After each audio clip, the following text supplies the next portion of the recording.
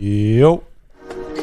Oh, viel zu laut. Oh Mann, heute ist echt, Leute, heute ist wirklich nur Dienst nach Vorschrift aus Gründen. Da will ich auch gleich noch was zu sagen. Ich gebe mir Mühe. Bin ich laut genug eingestellt überhaupt? Was ist denn das hier oben überhaupt? Achso, das ist mir auch noch nie aufgefallen. Gerade gedacht, wir können nur 1 Stunde oder 53 Minuten, jetzt 52 Minuten, 51 Minuten aufnehmen, aber das ist das Intro. Ah ja. Es ist wirklich, also es gibt so Tage, egal was du machst, egal in welchem Beruf, egal in welcher Berufung, da hast du keinen Bock, da geht's nicht, aus irgendwelchen Gründen. So einen Tag habe ich heute. Also macht euch auf was gefasst, Thomas ist nicht da, der hat das schon geahnt. Aber das trotzdem, ich mache so ganz unmotiviert. Brr, brr, brr, brr, brr, brr, brr, brr, bring size sorry.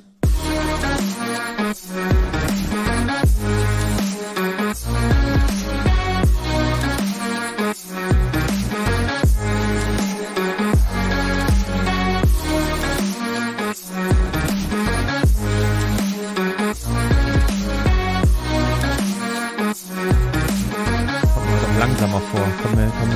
Komm mir langsamer vor, das Intro. Ist da was heute langsamer als sonst? Nee, lauter. Wahnsinn. Also, Wahnsinn. Also erstmal Hallo. Wir sind hier, der Lars ist hier, der Esel nennt sich stets zuerst. Der Arne ist hier. Hallo Arne. Turbo Arne. Und Thomas? Thomas nicht nicht da. Nee. Oh. Was ist da Haben los? seine Kinder wieder Geburtstag? Ich hab exakt übrigens 30 Sekunden vor der Aufnahme mir hier den Zeh gebrochen oder den Nagel abgestemmt oder irgendwas.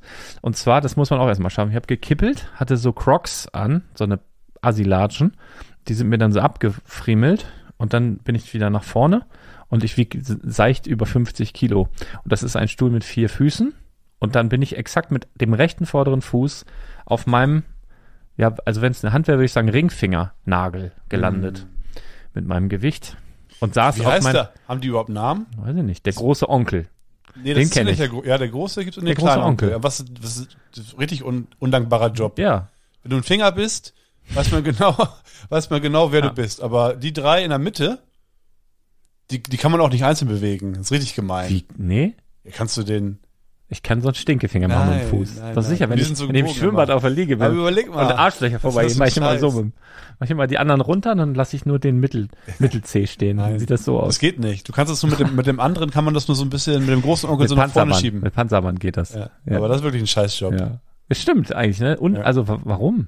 Wie heißen die? Wie heißt der Ringfinger C. am C? Der Ring C. Es gibt Leute, die machen sich da Ringe drum. Ja, aber nicht nur um den. Um den großen Onkel eher. Ja. Auch. Ja. Hallo. Also ich weiß gar nicht, wie ich bin heute wirklich, mir geht's, ich weiß gar nicht, ob ich... Erstmal ein Getränk. Ja. Also, machen wir es mal gibt so. spezielle Sachen. Wir haben heute, waren 4 nette Leute da. 4? Mehr nicht. Okay. 4 nette Leute. Deswegen haben wir 4 verschiedene Getränke. Wo waren denn die netten Leute überhaupt? Bei Badobrick in Badowig-Pieperstraße 3, kommen vorbei. Immer freitags, denn Freitag ist Freitag von 10 bis 10. Ne? Kennst du Leute, die immer so 10. 10 meinst du ältere Leute?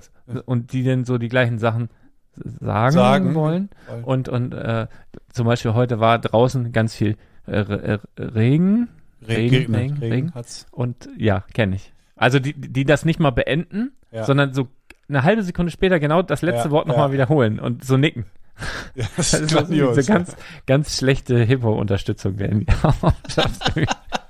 Das ist immer so ein Echo. Also die netten Leute. Ja. 4 an der Zahl und noch ein paar andere. Aber auf der Nettigkeitsskala ganz weit oben waren heute Leute, die habe ich schon ganz oft gesehen.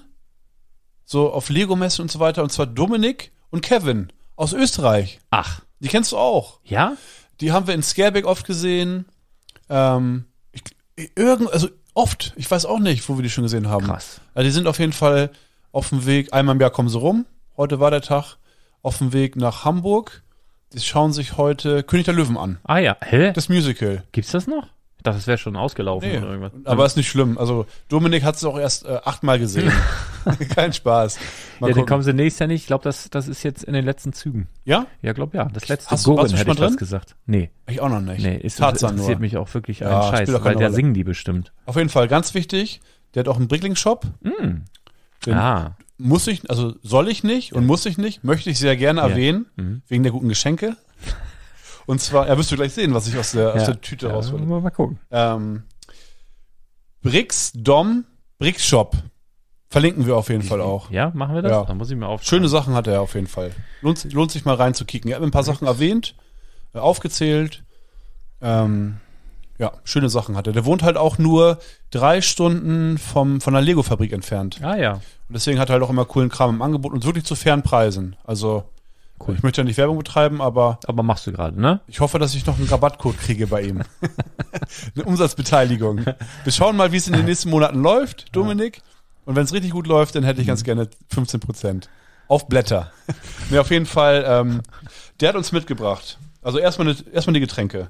Und zwar. Was das alles? Ja, oder? Dominik arbeitet bei einer Fluggesellschaft. Austria oder so. Ah, Gibt's die? bestimmt. Kennst du das wieder? Er erzählt mir von irgendeinem Job und wo er arbeitet. Ich sage, ach ja, klar, kenne ich. Glaub mir, ich kenne nix. Ich lüge euch die Hucke voll. Wenn ihr mir irgendwas erzählt, was ihr beruflich macht oder wo, ob ich irgendwas kenne, irgendein Ort, ich kenne nix. Österreich kenne ich. Aber Pi mal Daumen. Nicht nur Irgendwo im Orte, auch Süden. bei Krankheiten hast du das vorhin mit mir gemacht. Ja. Ja, da weißt du ein bisschen was. Ja. Und sagst du Über- oder Unterfunktion? Ah, ja. Du weißt, ist mir scheißegal. Ich weiß gar nicht, was ja, ist. Genau.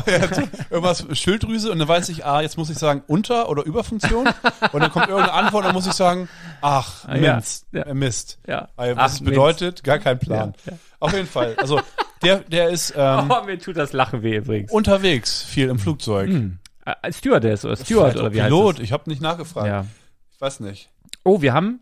Auf jeden Fall. Oh, wenn es der Pilot war, zumindest fällt mir einer direkt ein, der auch schon den Badeblick-Sticker einmal um die Welt mitgenommen hat. Der war mal eine Woche, der war hier in Dubai, dann war das in New York, dann war das in was weiß ich wo.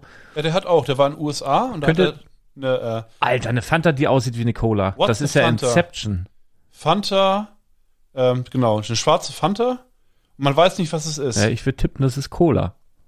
Zero Calories, Mystery Flavored Soda. Ach, komm, das möchte ich Naturally. probieren. Ja, ich hab hier die beiden Gläser, ich habe die gemacht. Und aus Thailand hat er mitgebracht. Spiegelverkehrt? Nee. Longa heißt es. Sieht aus wie ein Eistee. Ganz entspannte. Weißer Pfirsich. Und hier unten das ist kein Pfirsich. Und zwar ist das die Safe ein Pfirsich. Longard Saft oder so.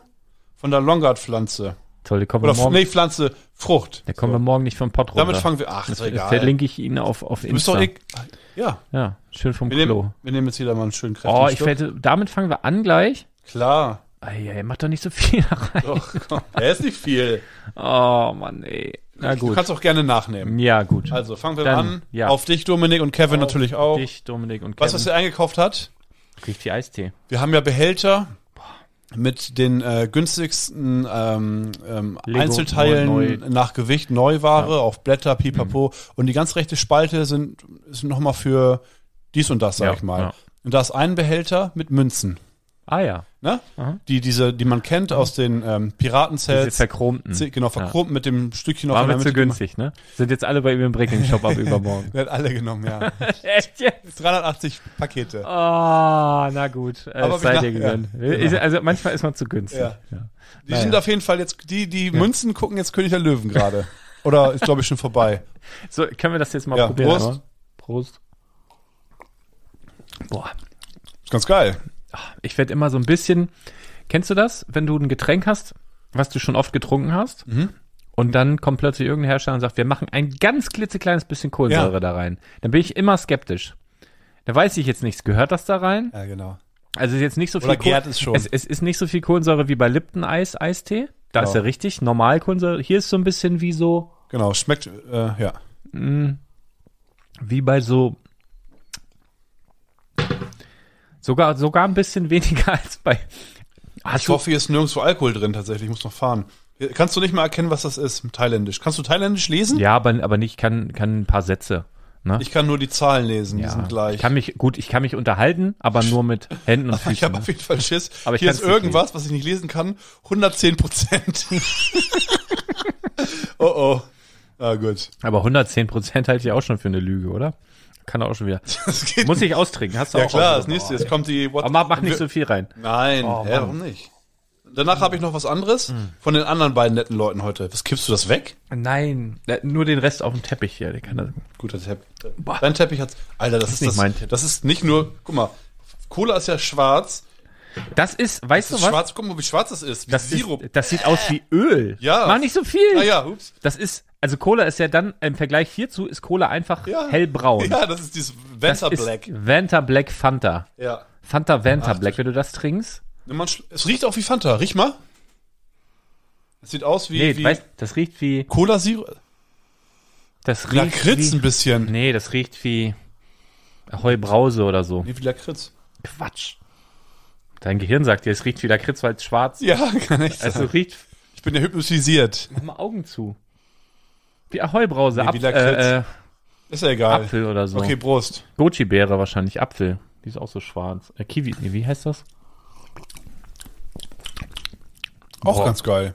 Aber da, also, schmeckt ja gar nicht. Weißt du, wie das, warte mal, ich habe irgendeine Assoziation.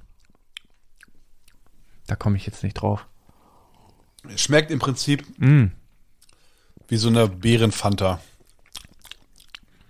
Und im Abgang irgendwie wieder so Erdbeerkuchen oder so ein Scheiß. An irgendwas erinnert mich das, ich komme noch nicht drauf. Ja, das ist die Kunst.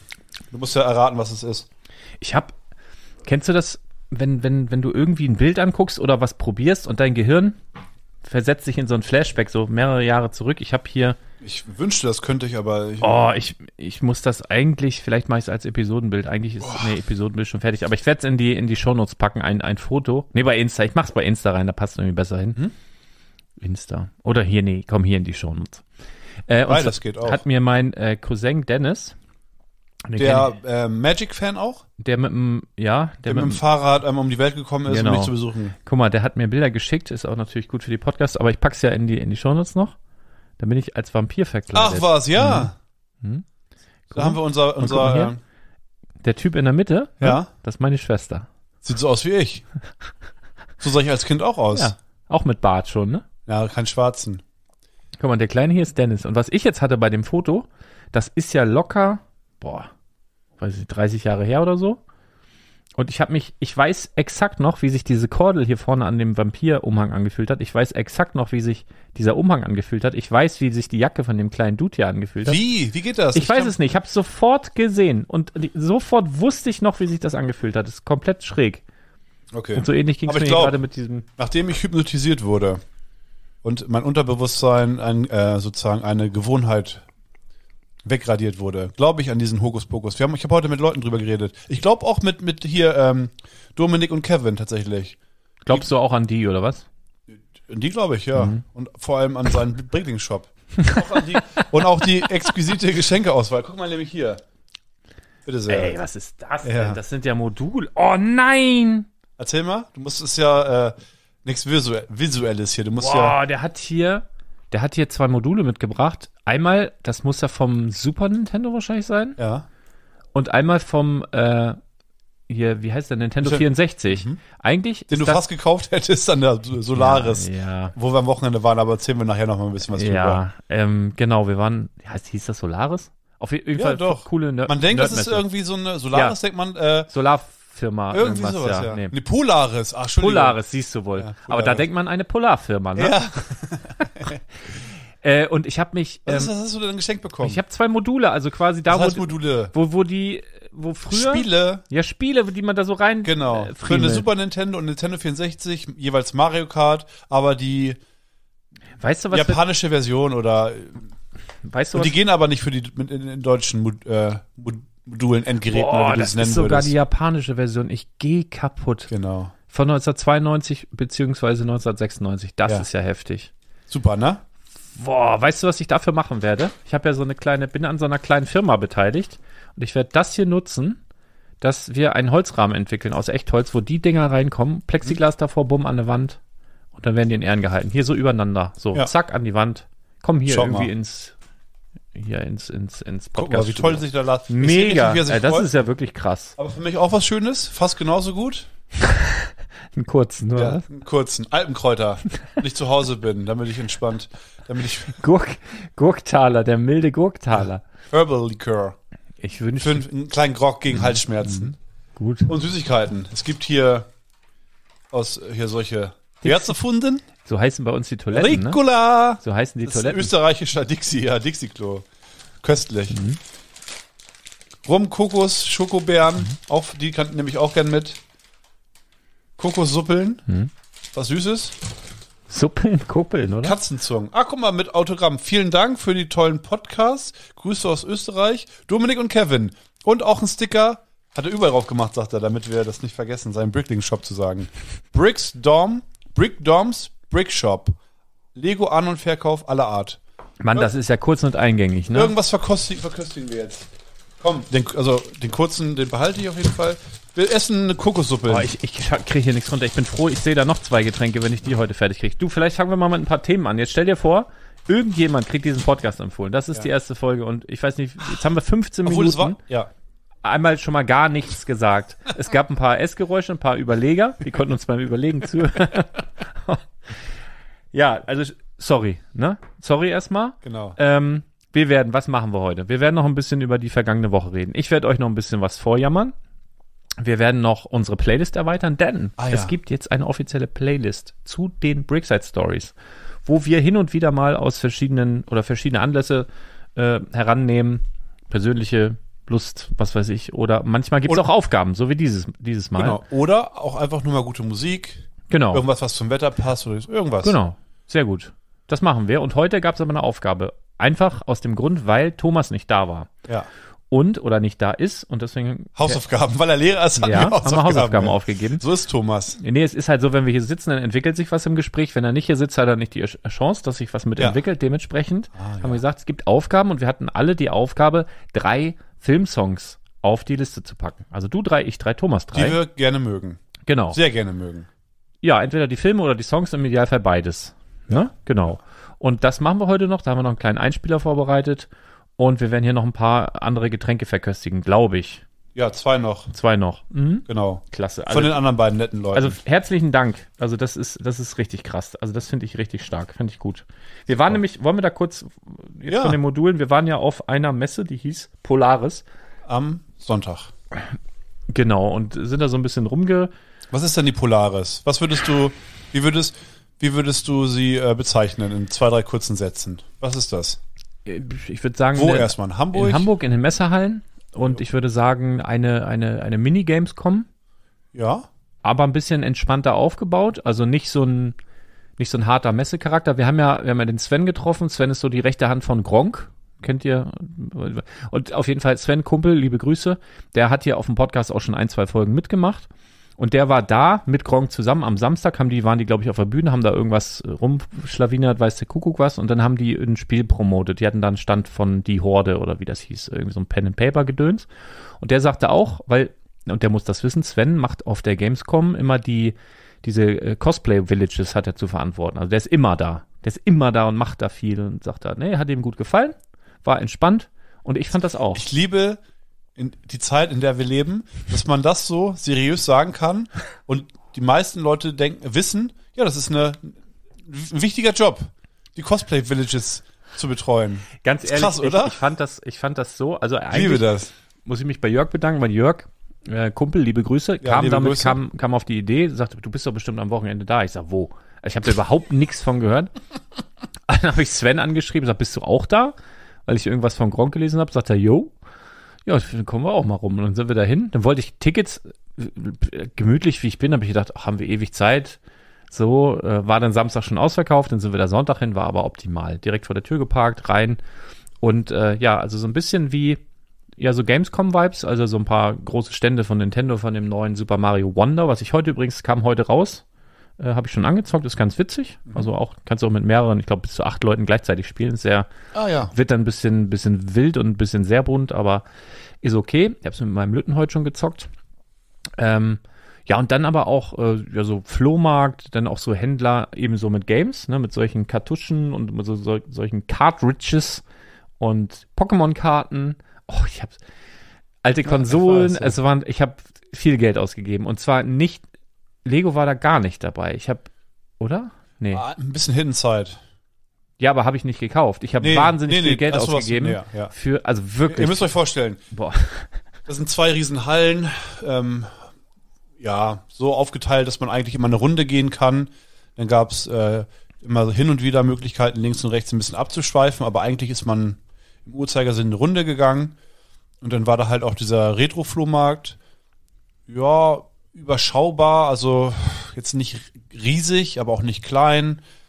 was würdest du sagen, 40 Stände vielleicht? Ja, maximal. Maximal 40 Stände, ja, so, ne? Maximal. Also eher 20. Ja. Es war echt nicht viel. Ne? Nee, also aber es war schön, aber die hatten alle 4 Geraffel dabei. Also, genau. Aber so richtig Nerd, also wahnsinnig geile Sachen. Du hast dich also wirklich, du warst zufrieden. Ich habe richtig Spaß gehabt. Ja, wir waren an einem Stand, haben ein bisschen geschaut und dann sind wir gemeinsam über die ganze Halle gegangen und sagt Lars, ja, nochmal wieder zum Flohmarkt, können wir schauen, das war schon also das Highlight. Und dann gucken wir und du bist wieder an einem Stand, bleibst da stehen eine Viertelstunde und wir sagen, ja gut, wir gehen mal ein bisschen weiter gucken. Und ich schwöre, nach einer Stunde oder so dachte ich, schau mal, was Lars macht. Du bist 5 Meter weitergekommen und deine Hände voll gepackt. Ich hab's mir einmal angeguckt und war irgendwo ein Preisschild und ich dachte, oh Mann, oh Mann. Ja, aber ich habe ja auch noch ein bisschen gehandelt. Ja, teilweise. Genau. Erfolgreich oder semi-erfolgreich? Ich weiß nicht. Ich habe das Problem, ich verliebe mich immer in so Sachen. Und ich habe da keine Ahnung von, auch nicht die Zeit und so die Muße, mich da so reinzuarbeiten. Aber das Gute war, zumindest an einem Stand wurde ich dann erkannt, anhand der Stimme. Ich habe so ein bisschen geredet, habe Fragen gestellt, weil mich interessiert das, ne, zu den und den Karten und wie funktioniert das, warum ist das so teuer, so hin und her. Und dann hat mich da jemand erkannt von den Händlern und habe dann auch noch einen guten Kurs gekriegt und ich krieg sogar noch eine Rechnung und all so Sachen. Das war sehr, sehr nett. Ganz liebe Grüße. Du kriegst noch zusätzlich noch eine Rechnung. Ja, musst du sagen. Zusätzlich. Du kriegst zusätzlich noch eine Rechnung, ja. Ja, und also ich habe da gute Sachen. Ich habe zum Beispiel einen Gameboy gekauft, eine Konsole in wahnsinnig toller, also schon gebraucht, aber in der war gebraucht schon, ne? Ja. Also in wahnsinnig guter. Der kostet so viel noch gebraucht? Mhm. Also das Teure daran, und da will ich jetzt gerade drauf zu sprechen kommen, ist eigentlich die Originalverpackung. Die Originalverpackung sah wahnsinnig gut aus. Da waren alle Inlays dabei, da waren die Werbung dabei, zweimal Nintendo Clubkarte, anmelden, Kopfhörer. Musst du dich noch anmelden? Tipptopp. Ich hatte keine Briefmarke, keine passende, sonst hätte ich schon längst gemacht. Nee, aber also ich habe den Gameboy rausgenommen, Batterien rein und diese Verpackung, was das eigentlich teuerste an diesem Set war, habe ich im Keller versteckt und den Gameboy, da habe ich das neue alte, also das allererste, eins der allerersten Pokémon, das Pokémon Rote Edition hinten reingeklickt, meinem Lütten gegeben. Ich habe gedacht, der ist nach einer Minute genervt. Nee, suchtet das komplett. Mit Lesen und du musst ja viel lesen. Das ist ja super langweilig eigentlich. Auf diesem LCD-Dings und ohne Hintergrundbeleuchtung und alles. Ja. Die Musik nervt wie Hupe. Aber finde er gut. Bockt. Ich liebe das. Bockt. Das macht mega süchtig. Ja. Also ich habe heute dann noch was gesehen, weil ich noch 2 Gamepads gekauft habe für die Switch, weil ich zusammen mit dem Lütten am Fernseher halt nicht auf diesem kleinen Friemelding da so dieses Super Mario spielen wollte. Und dann habe ich links oben im Regal einen Pokéball gesehen, so als Scheibe für 60 €. Dann habe ich da so einen angehauen. Ich sage, was ist das denn? Ja, ist ein Pokéball. Ich sage, ja, aber warum kostet das 60 €? Warum ist eine Scheibe? Warum hängt das da? Ja, Pokémon Go. Ich sage, gibt's das auch für die Switch? Weil das hing so oben links. Nö, weiß ich nicht. Dann kommt der Kollege an, freut sich voll, dass er darüber reden kann. Und der hatte so ein Ding sogar in der Tasche. Ich sag, wie? Du hast das, was ist das denn? Also das ist so für dieses Pokémon Go Spiel, was man, war da Corona oder wo dieser Hype war, wo alle draußen rumgerannt sind? Davor, ne? Ja, das war aber ein Riesenhype. Aber Wahnsinn. Da war die ganze Menschheit draußen. Du auch, ne? Nee, ich war gar nicht so.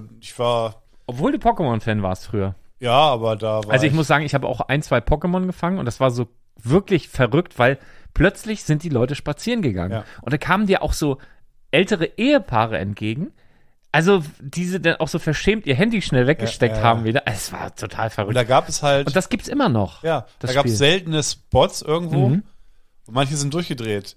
Das ist da irgend so eine alte Erika, die ihre Ruhe haben möchte, die in Ruhe kniffeln möchte. Und dann sind dann da, weil sie jeden Tag 35.000 Teenager in ihrem Vorgarten, weil da irgendein seltenes Taubsi rumchillt. Und erklär das mal, Erika. Ja. Weißt du? Hier ist ein Taubsi in deinem Garten. Sie sagt, was zur Hölle, ich sehe nichts. Dann zeigst du dir so das Handy. Dieses Ding da, diese Scheibe, die kannst du dir halt, also die fängt Pokémons automatisch. Du steckst die in die Scheibe, in die Hosentasche. Aber es ist doch... ist doch Cheaten. Ja, keine Ahnung. Es kann Superbälle werfen, Super Powerbälle, Super Power Superbälle, was weiß ich. Und fängt die auch nachts. Falls dich nachts ein Pokémon heimsucht in deinem Schlafzimmer, wird dann automatisch gefangen. Ja, aber ist doch Cheaten, oder nicht? Ja, vor allen Dingen, was spielst du ja das Spiel, aber das Spiel ist doch das mit dem Fangen und Schaden zufügen und dann... Keine Ahnung, der fängt die alle automatisch. Ja, da kann man auch 60 € ist Pay to Win dann, ne? Ja, ehrlich. Ja, naja, aber gibt's. Also habt ihr das auch mal gehört? Ich weiß gar nicht, was ich erzählen wollte. Pokéball... Ja, wie es war. Also du hast Gameboy gespielt und hast einen Pokéball gesehen. Also das mit deinem Sohn. Ja. Ja, Mario egal. spielen, Pokéball. Poke, Warst du Super gut? Mal. Ja. Aus deiner Sicht. Ja. Das Highlight war der Flohmarkt. Ja, aus meiner Sicht war schon ein bisschen das Highlight der Flohmarkt, aber Die Kostüme? ja, also, das wollte ich was noch haben wir sagen. für Leute so gesehen? Wir haben hier, wie heißt Alles komplett seriös. von Overwatch ein paar Schauspieler und Innen, ne, sozusagen. Also Wahnsinn, was da für Kostüme gibt. Natürlich viel so Manga-Style Sachen, ne? Wo es, du leuchten die Augen. Ne? Ja, es war gut. Also es gab auch, das Komische ist, du rennst da über diese Messe und siehst so hier japanische Varianten da, die, was weiß ich hier, Manga-Kostüme hin und her, ne, was mich so sonst eigentlich überhaupt nicht interessiert, ne, also gar nicht. Du bist ja auch rumgerannt und hast dich auch gefreut und hast du gesagt, voll geil hier, ich weiß bei 85% der Sachen auf den Tischen überhaupt nicht, was das ist, aber geil. Ja. Dann rennst du so weiter und sagst, ich würde es cool finden, wenn die hier Tiere verkaufen würden. Ich so, wie? Ja, so einen kleinen Affen oder so. Das würde doch passen, oder nicht? Aber so bunt angemalt. So der Typ, der uns die getrockneten Aprikosen verkauft hat. Ja. Das war auch so. Da waren da so Asiaten, das waren so mittendrin, waren so plötzlich so riesige Stände mit so getrockneten Früchten. Ja. Und dann haben sie dir so angefriemelte Dinger da. Boah. Naja. Das liebst du ja, ne? Einfach so, der hat das so hingehalten und wir mussten so aus dem Mund, wir wollten uns so füttern. Ja, das finde ich. Die hat seine Hand so hochgehalten, der dachte wirklich, wir nehmen ein kleines Stückchen aus seiner Hand direkt. Das fand ich nicht so gut. So seine Affen zu Hause kann er so füttern, aber nicht uns. Auf jeden Fall, hat super viel Spaß gemacht tatsächlich. Ja. Und was ich aber noch sagen wollte, du rennst die ganze Zeit da rum, siehst halt so Sachen und auf einmal, ihr kennt es aus dem Flugzeug, ihr trinkt sonst nie Tomatensaft, aber im Flugzeug wollt ihr plötzlich einen Tomatensaft. Und uns ging es so, wir haben vorher noch nie Bubble Tea getrunken. Keiner. Jörg war noch mit, du und ich, niemand hat je Bubble Tea getrunken und wir haben dann den Versuch gestartet, weil wir gedacht haben, hey, hier, wir fühlen uns danach. Genau. Wir sind bereit. Boah, das war... Es gibt, 2 Grundrezepte. Einmal so teemäßig, creamy und so cremig. Und dann halt wie so ein Softgetränk eigentlich, wie ein Eistee. Und ich hatte es war eigentlich wie ein grün... Wie der Arizona Eistee. Oh nee, der ist ja super lecker. Also, das tut jetzt dem Arizona Eistee wie heißt der... Von Pfanner. Da gibt's ja diese asiatischen Varianten. Ja, die kenne ich nicht. Ja, wie der. Und unten sind halt so Kügelchen drin, die kriegt man nicht aus dem kriegst du nicht. Ich hatte so Bock. Man hatte so einen dicken Strohhalm dazu bekommen und dann diese Schleimkugeln da drin. Ich dachte, die wären noch gefüllt oder so. Also. Was hattest du denn für ich hatte Bock, die so so vorne rein und einfach so in die Menge, aber haben wir natürlich nicht gemacht. Dann aber wirklich scheiße. Wird der geschmeckt? Boah, wie. Du hast es doch ganz gut beschrieben. Das hat geschmeckt, wie wenn du bei Onkel Manfred die Pfeife ausleckst. Also hast du mal, dass du den Vergleich hast alleine. Das musst du ja schon mal gemacht haben. Mit dem Finger so ran, weil das riecht ja immer so lecker und gehst du so hin und machst so wie der bei der Sesamstraße, wenn es früher losgegangen ist, der Koch hat den Deckel hochgenommen, dann war da noch so Soße dran, hat der da so in den Topf rein, hat immer ja? Wenn Dennis Törz die Sesamstraße angesagt hat. Hinterher kam immer noch so ein... Ich habe nie eine Folge geschaut. Ne? Ich habe es einmal angemacht, da kam dieser spooky Vampir. Graf Zahl. Ja, so einen Schiss gehabt. Nie wieder habe ich diese Horrorshow angemacht. Ohne Scheiß. Was macht der denn? Ja, der war wirklich immer ein bisschen gruselig. Ja. Dann hat er gelacht und hat es geblitzt. Und, Nee, lass mal. Und ich konnte diese Puppen nicht zuordnen. Also... Ganz komisch. Ich mochte das ganz gern. Ich hatte, das war witzig, es kam ja fast jeden Abend Sesamstraße, ich glaube immer so um 18 Uhr. Dann gab es aber einen Tag in der Woche, da gab es Hallo Spencer. Und das war... Auch so eine Puppe, ne? Roter? Mit Lexi und Elvis und Lilo und Nepomuk. Die Namen habe ich Poldi. aber... Achso, gut. Ne? Du hast Lexi... Lulu und wie war der andere? Nee, aber ich aus einem anderen Film. Was ich eigentlich sagen wollte, es kam immer Sesamstraße und einen Abend die Woche, ich weiß nicht welcher es war, kam Hallo Spencer. Und dann hatte man immer so ein ganz merkwürdiges, beklemmendes Gefühl. So ähnlich wie, wenn dich immer deine Mama ins Bett gebracht hat und aus irgendwelchen Gründen, weiß nicht, hatte keinen Bock, war krank. Der Onkel Jürgen. Nee, hat das Papa gemacht zum Beispiel. Ah, ja. Und dann hat man ja auch Liebe und alles. Aber das war man nicht gewohnt und kam Papa, das haben wir zu Hause auch. Also meistens bringt meine Frau halt den Lütten ins Bett, wenn Papa mal kommt. Will er nicht. Habe ich ihn auch mal genauso drauf angesprochen. Ne? Ich sag, so, wir mögen uns ja so grundsätzlich, ne? Aber das ist halt immer ein bisschen anders. Und Ja, so klar. war das früher auch. Naja, weiß ich auch schon wieder nicht, wie ich darauf gekommen bin. Aber es ist halt so. Ich bin heute auch nicht so gut drauf. Ich weiß nicht, ob ich das schon erwähnt habe. Zeit fürs nächste Getränk, oder? Ja, ich habe es noch gar nicht aus, aber ich mach mal schnell. Ja, nimm mal. Wir haben nämlich von den nächsten netten Gästen. Müssen wir Es da waren auch noch mehr nette Gäste da. Ach, doch mehr als Übrigens, hier. Hier das ist von den, also pass auf. Die beiden Sachen sind von genau, von Ein Leben lang grün-weiß. Treuer. heißt der nicht irgendwie anders? Egal, dieser Bremen. Ja, dieser Bremen-Onkel. der die meisten Kommentare geschrieben hat, würde ich sagen. Den haben wir einmal in Hildesheim kennengelernt, persönlich. Und heute war er da. Rückreise von Dänemark. Kein Lego tatsächlich. Hätte ich überhaupt nicht gedacht. Die haben so dieses Familiending gemacht. Ferienhütte mit Whirlpool und Sauna. Und dann einfach da. Bisschen gebumst. Ja, die war noch mit einem anderen Pärchen da. Ich habe jetzt nicht so genau nachgefragt. Aber Sauna und Whirlpool, also da kann man schon Spaß haben in Dänemark. Vor allem in Dänemark hast du auch keine Nachbarn. Da hast du eine Ferienhütte. Ja, das ist da weißt du, der nächste Nachbar ist irgendwo eine Kuh, die sind auch nur 40 Zentimeter hoch, also die können auch nicht. Da kannst du echt Glück haben. Da ist so wirklich Kilometer, ist wie in Australien so. Der nächste Nachbar 2,5 Kilometer weg. So. Und der hat 4 verschiedene Getränke mitgebracht. Ich habe jetzt nur jeweils 2 mitgebracht, weil sonst wäre es zu viel. Ah ja, das wir haben noch allerhand mit bekommen. Noch Ja, aber für die nächste Woche. Und jetzt haben wir hier aus Dänemark Skelskør Denmark, Siden, also seit 1883. Oh, krass. Folkets Exotic, Kenne ich gar nicht, habe ich auch noch nie gesehen. Zeig mal bitte. die Marke ist Habö ich noch nie und hier gesehen. auch Cola. Und wir Wenn machen wir- eins auf und trinken zuerst, wir haben ja Gläser. Was Ja, sollen wir zuerst aufmachen? Mach mal Das ist Cola, ich brauche mal was einigermaßen Normales zwischendurch. Okay, also Prost Ah, auf dich, deine Freundin oder Frau, ich weiß nicht genau. ja, auf beide am besten. Und auch, die haben ein ganz junges Kind, 6 Monate. Ja, Ja, gesehen. gesehen, fängt gleich an zu heulen. weil du so furchterregend aussiehst. Nein, wahrscheinlich. hat gegrinst. Übrigens, ich hatte letzte oder vorletzte Woche, wo ich Prost. überlegt habe, was mein Lütter zu dem alten Mario gesagt hat. Also Super Mario Bros., die erste Ja. Version. Der- Weißt du, wie er den nennt? Pixel Mario oder Nee, so. Würfel Mario. Ach, weil er so Und klein ich habe das nicht gepeilt. Wieso denn Würfel? Wieso muss man da würfeln hin und her? Und hat er mir irgendwann erklärt, nee, wenn du da ganz genau hinguckst, das sind das so kleine Würfel. Ich so, jetzt habe weil ich die Grafik so schlecht Würfel ist. Mario. Prost. Hier. Schön überm Control-Pad hier. Ist wie wenn so ein Pilot irgendwie so. Naja, gut. Ja, solide Cola. Wenig Kohlensäure. Weißt du, was die ein bisschen hat? So ein bisschen River-Vibes. Ah ja. River Cola. Aber nicht ganz so doll. Wenn du früher, River Cola kennst du noch, ne? Von Aldi? Also die alte, ohne hier Süßstoff und so. Ja. Und wenn man die getrunken hat, dann haben immer die Zähne so gequietscht. Also du konntest Coca-Cola trinken, ganz normal, passiert gar nichts. Dann hast du die River Cola getrunken und dann waren die Zähne so stumpf. Ich weiß gar nicht, ob da Phosphor oder also was das war. Also was war denn, ich habe keine Ahnung. Könnt ihr mal in die Kommentare schreiben. Aber kennst du das? Du hast so diese River Cola Ja, es und gibt dann einige war das so, Sachen. wohl so stumpf. Ja, ja.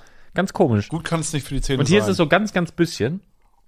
Und wer heute noch da war, also musst du dir vorstellen, da sind welche aus Österreich auf der Durchreise zu König der Löwen. Dann sind welche aus Mannheim da, Sven und Sandra. Die haben uns auch verlinkt. Bei Instagram oder was weiß ich, wie die Scheiße heißt.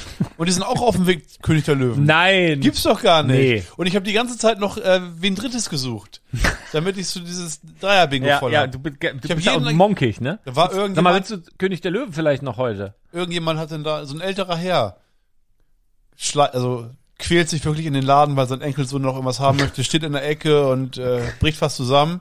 Und ich komme von hinten an. Schauen Sie König der Löwen heute noch? Was? König der Löwen? Die Antwort war nein. Ach man, schade. Der guckt gar nichts mehr tatsächlich. Ach, hey, Emine. War ein schöner Tag. Ich habe hier noch so, ich habe mir aufgeschrieben, hier Nachricht. Ich hoffe, ich habe die irgendwie fotografiert. Es war eigentlich eine sehr, sehr witzige Nachricht bekommen über Instagram. Ach so, diesen Kram, den du angeboten hast. Du hast ja gestern, du warst ja live und hast wieder allen möglichen, was weiß ich, Jack Stone, Sermon. Sermon. Ja. Geraffel so rausgepackt, ne? Ja, Mhm. war, also, und heute hast du noch Hidden Side Friedhöfe gebracht. Hat irgendein verrückter Jack Stone gekauft heute? Nee, ne? Nix. Ja. Diese, wie heißt diese Puppen? Wie heißen nicht diese Barbie-Puppen? Belleville? Nee, die anderen, wenn du im ersten Schaufenster gleich rechts. Mann, dieser Geheimagent. Mann, eine Barbie-Puppe von Lego. Ich muss doch wissen, was ich meine. Wie heißt die Reihe? Nick hier von Galidor. Ja, Galidor. Ja. Die wurde nicht mal mit dem Arsch angeguckt. Darum, guck mal, und das mache ich aber trotzdem. Das weiß ich ja in dem Moment, wo ich es kaufe und da auch nicht wenig Geld für bezahle. Aber das ist, die Leute kommen im Laden und sehen das und haben was zu lachen. Genau. Und man kann was erzählen. Ja.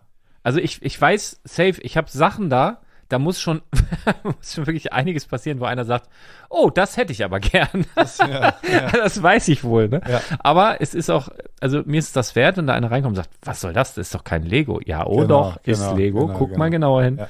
Das freut mich, sowas mag ich. Bei Galidor kann man ganz genau hingucken, man kommt immer noch nicht auf die Idee, dass es Lego sein könnte. Nur unten links irgendwo so ein Logo. Nee, ich habe hier eine Nachricht, die wollte ich noch kurz tatsächlich mal vorlesen, die fand ich, also hat er sich sehr viel Mühe gegeben. Wer denn? Ach, Sam. Ja, Moment. KS. Goslar Briggs. Keine Ahnung. Liebe Grüße, wollte ich sagen. Also, wir schreiben das Jahr 2017. Die EU feiert ihren 60. Geburtstag. Eine weitere Simpsons-Zukunftsvorhersage erfüllt sich, indem Donald Trump Präsident der Vereinigten Staaten wird. Der HSV spielt eine unglaublich starke Saison und belohnt sich am Ende mit dem 14. Platz. Inmitten dieser Ereignisse steckt Lars Konrad, aka der Spielwaren Investor, mit seinem gleichnamigen Podcast noch in den Kinderschuhen. Gewohnt locker und kompetent haut er einen Lego-Investment-Tipp nach dem nächsten raus. Am Anfang war ich gar nicht so locker. Kompetent ja, aber locker war gar nicht. Nee. Die ersten Folgen muss man reinhören, das ist schlimm. Oh, ja. Die waren gescriptet, die ersten 5 oder so. Und dann habe ich gesagt, das ist alles Kacke. Egal, so. Gewohnt locker und kompetent haut er einen Lego-Investment-Tipp nach dem nächsten raus. Die Regale der Spielzeugläden leeren sich. Zugleich füllen sich die Leger der Sammler, Flipper, Klammern nicht der Delfin, und Investoren. Auf einer Euphoriewelle rät er sogar zum blinden Kauf von Sets, die sogar um die 50% reduziert sind. Zu gut seien die Aussichten zu sicher die Rendite. Aber Obacht! Einige Folgen später revidiert er seine Aussage. Da draußen lauere eine Setlinie, die nicht so einfach im Wert steigen wird, die sich nicht der erhöhten Nachfrage hingeben muss, denn es gibt sie nicht. Die Setlinie der DC Superhero Girls wurde sogar um die 60% reduziert und blieb trotzdem in sämtlichen Regalen der Republik liegen. Schwer wie Blei. Keine Sau würde diesen Mist kaufen. Bei diesen Worten lachte ich laut, sodass meine Frau fragte, ob ich noch alle beisammen hätte. Spulen wir 6 mit 3 Ausrufezeichen Jahre vor. 2023, Oktober. Rewe Center in Hildesheim. Ein unbekümmerter Mitarbeiter, großer Fan des Podcastes und des gesamten Teams rund um Lars, Thomas und Arne, schlendert am Lego-Regal vorbei. Was ist denn das? Kann das sein? Ist das wahr? Unglaublich.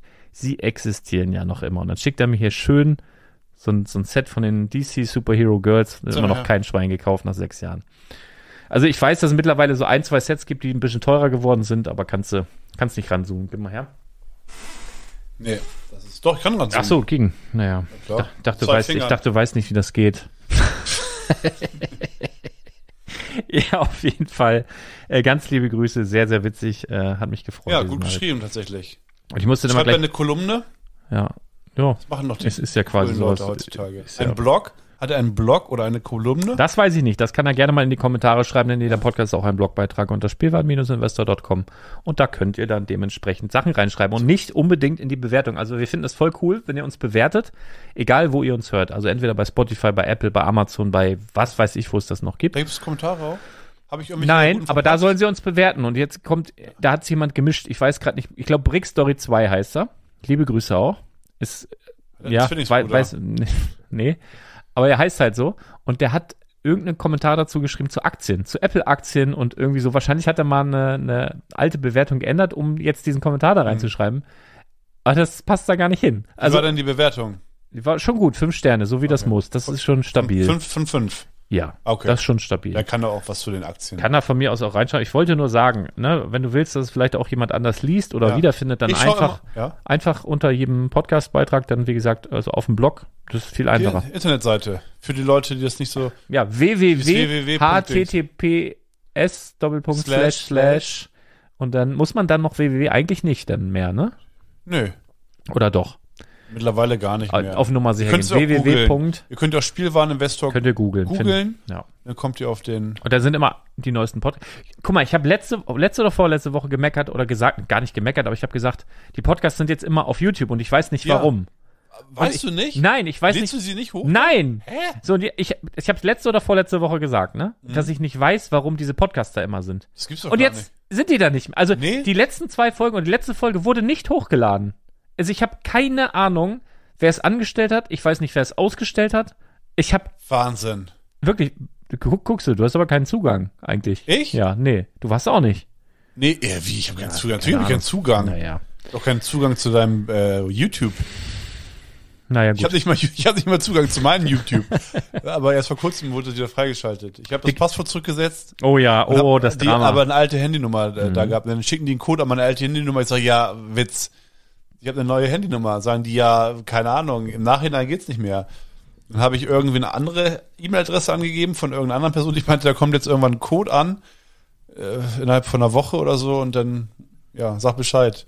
Dann hat der mir die Zugangsdaten gegeben, habe ich mich bei ihm eingeloggt und dann ging es irgendwann wieder. Ich hatte mir noch eine Notiz gemacht von der Polaris, wo wir waren. Ich musste einmal ganz, ganz dringend pullern. Und dann bin ich auf Klo. Das war so witzig für mein Gehirn auch, ne? Dann gehst du da rein und ja, ich musste gar nicht pullern, ich musste richtig auf Knalle. Stimmt. Deswegen bin ich ja auch an den Pinkelbecken vorbei und habe mich dann, wo diese Toiletten sind, da waren so links und rechts, Hamburg-Messe, also recht groß, also so echt viele Klos, links und rechts und die mit so Türen und die waren aber alle besetzt, war alle zu. So, dann stand ich aber als erster quasi da so, hab da so gewartet. Also so in der Mitte so links und rechts Türen und dann merkt man schon, ja, guck mal, da bewegt sich was, jemand, da man ist, hört, dass das Klopapier verwendet wird. Guck mal, da ist gleich frei, ne? Sorry. Macht man sich schon mal so bereit. Und auch wirklich, ja, Mensch, macht man sich die Hose schon mal auf? Geht auch die Tür so auf, ne? Wenn man auf einmal hab ich so richtig gemacht. Kommt da so ein Yeti-Typ raus, Alter, so wie so ein Algenmensch. Aber so, du hast überhaupt keine Menschlichkeit mehr erkannt. Das war so wie so ganz viel so grüne, lange Haare, also von oben bis runter, Füße, wie eine menschliche Alge, so Yeti-Alge. Und es ist ja so, auch eine interessante Beobachtung, es gab ja 2 verschiedene WCs, 2 verschiedene Hallen, 2 verschiedene WCs, auf dem du warst, kommt man rein, Waschbecken links und rechts, geht weiter rein, links in die ganzen Pissoirs, rechts in einem Extraraum sozusagen die, wie sagt man das auf Norddeutsch, die Scheißhäuser. Und dann gibt es noch ein anderes WC, Frauen und Herren nebeneinander. Man sieht im Frauenbereich schon eine riesen Schlange, Herrenbereich kannst du schnell rein. Dann kommst du rein, Hände waschen und dann ist noch ein Gang, also ein Flur und links und rechts sind sozusagen die WCs, wo man groß macht. Und dann geht man da durch den Flur der Schande sozusagen und kommt dann zu den Pissoirs. Und ich bin auf dem Pissoir, pinkeln, gehe wieder zurück. Und ich sehe halt in dem Flur die Leute schon warten auf einem Platz, auf einem WC, wo man sitzt. Die schämen sich halt voll. Und ich gehe da lang. Also das glaubst du gar nicht, wie das da gerochen hat. Und wie laut es war. Es war richtig ein Orchester.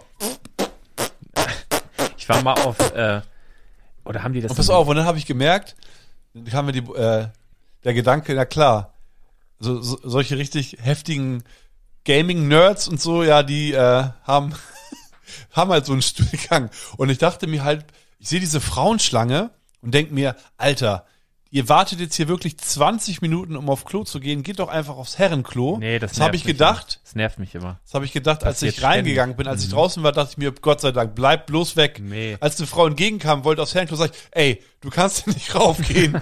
Du redest nie wieder mit einem Mann.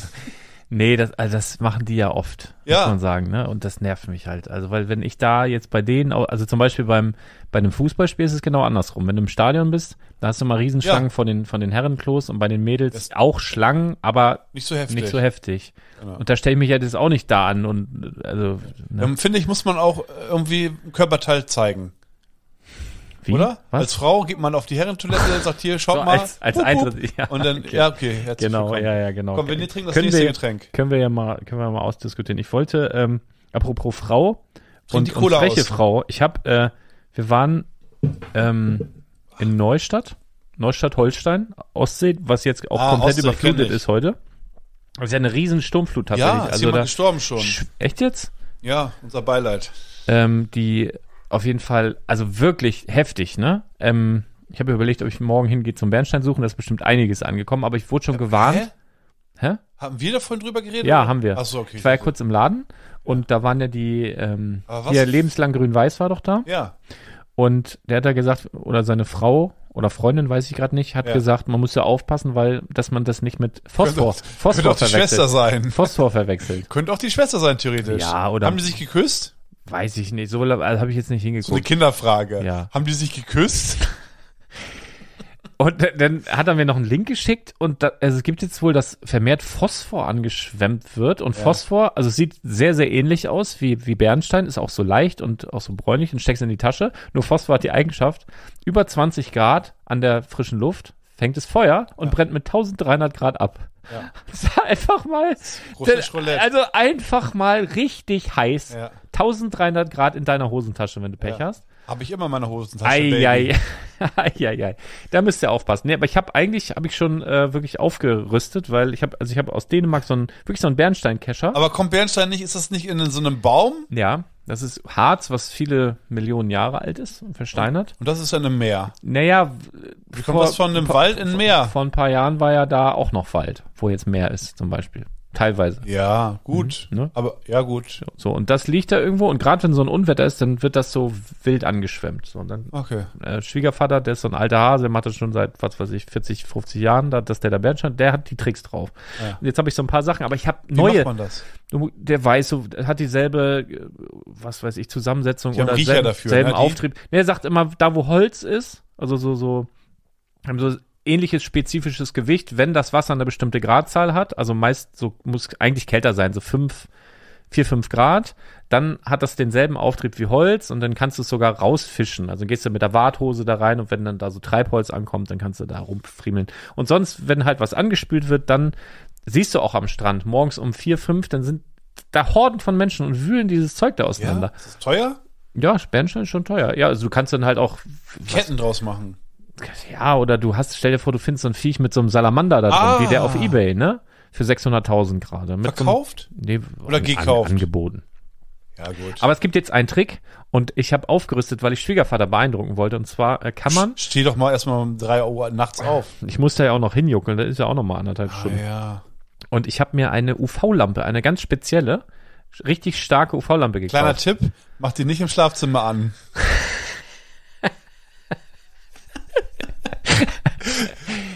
Ja, eine UV-Lampe gekauft. Und wenn du mit der nachts am Strand langläufst, dann, also die macht ja nicht richtig, die macht ja so ganz diffus, ganz bisschen so blau, wie so, ne? So Schwarzlicht, sagt man ja auch, glaube ich. Voll geil. Das war mal so eine Phase, kennst du das ja, noch? Mit den Postern und so. Das war voll in auf einmal. Ja. Alle wollten Schwarzlicht im Zimmer und dann haben. So krasse Poster an den Wänden. Goa-Musik. Ja. Nee, okay, aber du rennst am Strand lang, ist alles dunkel. Ja. Und leuchtest, also strahlst du so hin und Bernstein leuchtet wie so grün, also grün, neongrün. Skorpione in der Wüste auch übrigens. Neongrün. Ja. Das fluoresziert so richtig krass. Und das andere giftige Zeug, was explodieren kann in der Hose? Das weiß ich nicht. Das wäre dumm, wenn das auch die gleiche Farbe hat. Ja. Ob das fluoreszierend ist, weiß ich nicht. Das muss man nochmal, aber das ist gefährlich, müsst ihr aufpassen, so, ne? Generell so. Wollte ich nochmal sagen, ja. Oh. Hast du sonst noch was Cooles? Ja, ich wollte noch was erzählen, genau, Neustadt, deswegen komme ich da drauf. Neustadt, kleine süße Stadt. Also wirklich eine Kleinstadt, ne? Und hat dann so ein Kaufhaus, so ähnlich wie Karstadt, aber heißt nicht Karstadt, sondern ist noch irgendwie so, was weiß ich, privat geführt oder so. Also so gab es hier in Lüneburg früher auch. Es gab ja Karstadt, Kerber, Popken, also sowas, so ein Kaufhaus halt. Und alte Zeit. Dann haben sie noch so ein, ich hab fast gesagt Edusho, aber so ein Chibo und so eine Parfümerie da irgendwie, aber nicht Douglas, sondern was weiß ich, Schuback oder so, irgendwie sowas.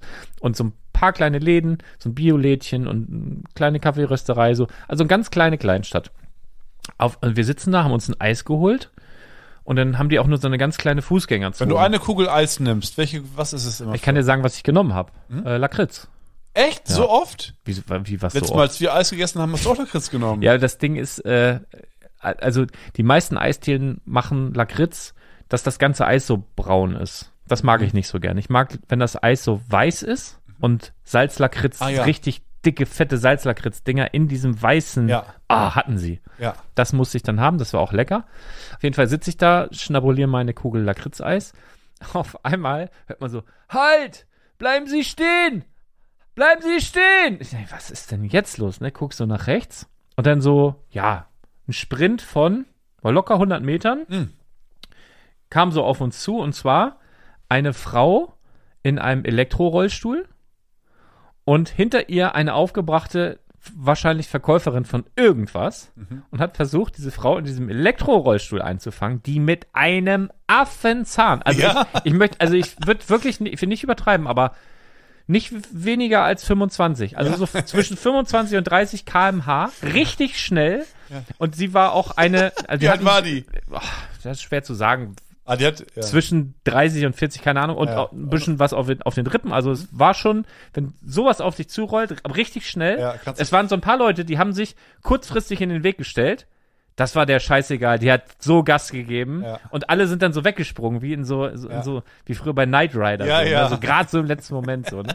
Auch der vom D2-Laden, der hat dahinter noch gesagt, ich wollte aber die hätte mich umgefahren. Hätte sie auch.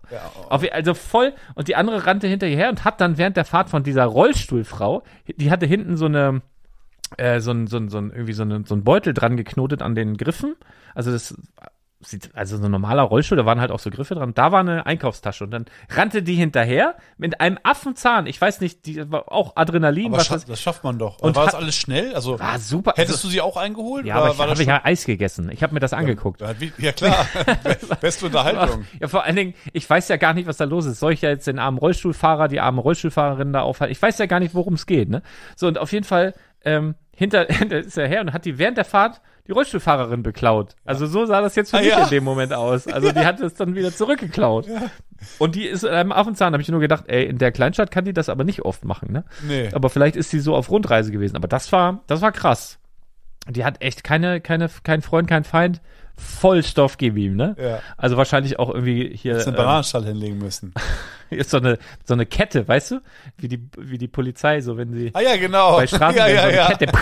Gibt's auch ein Lego-Set übrigens. Ein Polybag gab's mal. Ja? Mit so einer Nadel, wie heißt das? Nagelkette oder so. Aber wie wurde das gebaut? Ja, hier mit, war das ein Lego-Teil? Also konntest du. Nee, so eine Kette. Also so, warte mal, überlege ich gerade. Ich glaube, so wie bei so Kettenfahrzeugen. Nur halt dann offen hingelegt. Weißt du? Als Chain, aber eine Chain. Wie bei dem Raincock. Ja, aber so breiten. Nee, nein. Ach so, ich weiß. Ja, so ein, jetzt weiß ich, ja. Ja, so breitere Dinger. Ah ja. Das fand ich nur witzig. Und Piekser oben dran gemacht irgendwie, oder? Ich glaube, ja. Das war so eine richtige Straßennagelkette. Fand ich sehr martialisch für Lego. Ja. Also ich meine, von Playmobil kennt man das. Da gibt's dann GSG 9 und irgendwelche Terroristen und was weiß ich. Trink mal deine Cola aus. Ich habe hier noch langes... ich habe hier kriege hier richtig Zuckerschock, aber gut. Ja, willst du noch eine Kokossuppeln? Wie heißt das? Kuppeln. Ja. Ich gönn mir gleich eine. Da musst du ein bisschen Monolog halten. Was ich noch erlebt habe, ich war beim Friseur ja letzte Woche. Ich habe ja meinen Stammfriseur, der mir eine Gesichtsmassage gibt und mir zuzwinkert und immer für mich da ist, mit mir quatscht. Und das ist wirklich witzig. Der in einem Satz nennt er mich Bruder und siezt mich. Das habe ich auch noch nicht erlebt. Wie muss ich mir das vorstellen? Sag mal so einen typischen Satz. Bruder, haben Sie noch einen Wunsch? Haben Sie noch einen Wunsch, Bruder? Nasenhaare noch machen? Bruder, kann ich bei Ihnen noch die Nasenhaare machen? Ja. Ich denke mir so, das ist so komplett links, komplett rechts. Und ich weiß nicht, wie soll man da antworten? Soll ich ihn auch zurücksiezen? Soll ich ihn Bruder nennen und auch siezen oder duzen? Was soll ich da machen? Der verwirrt mich komplett. Also, echt. So kann er nicht mit mir umgehen. Ich wollte mal einmal. Sieht gut aus. Ich wollte noch mal einmal kurz was dazu sagen zu meinem Tag hier heute. Ne? Entschuldigung. Ich habe mir das sieht, Mann, ey, was ist das denn? Ja. Was ist das überhaupt? Ich kann nicht. Exotic. Riecht auch schon wieder wie irgendwas, was ich schon mal gerochen habe.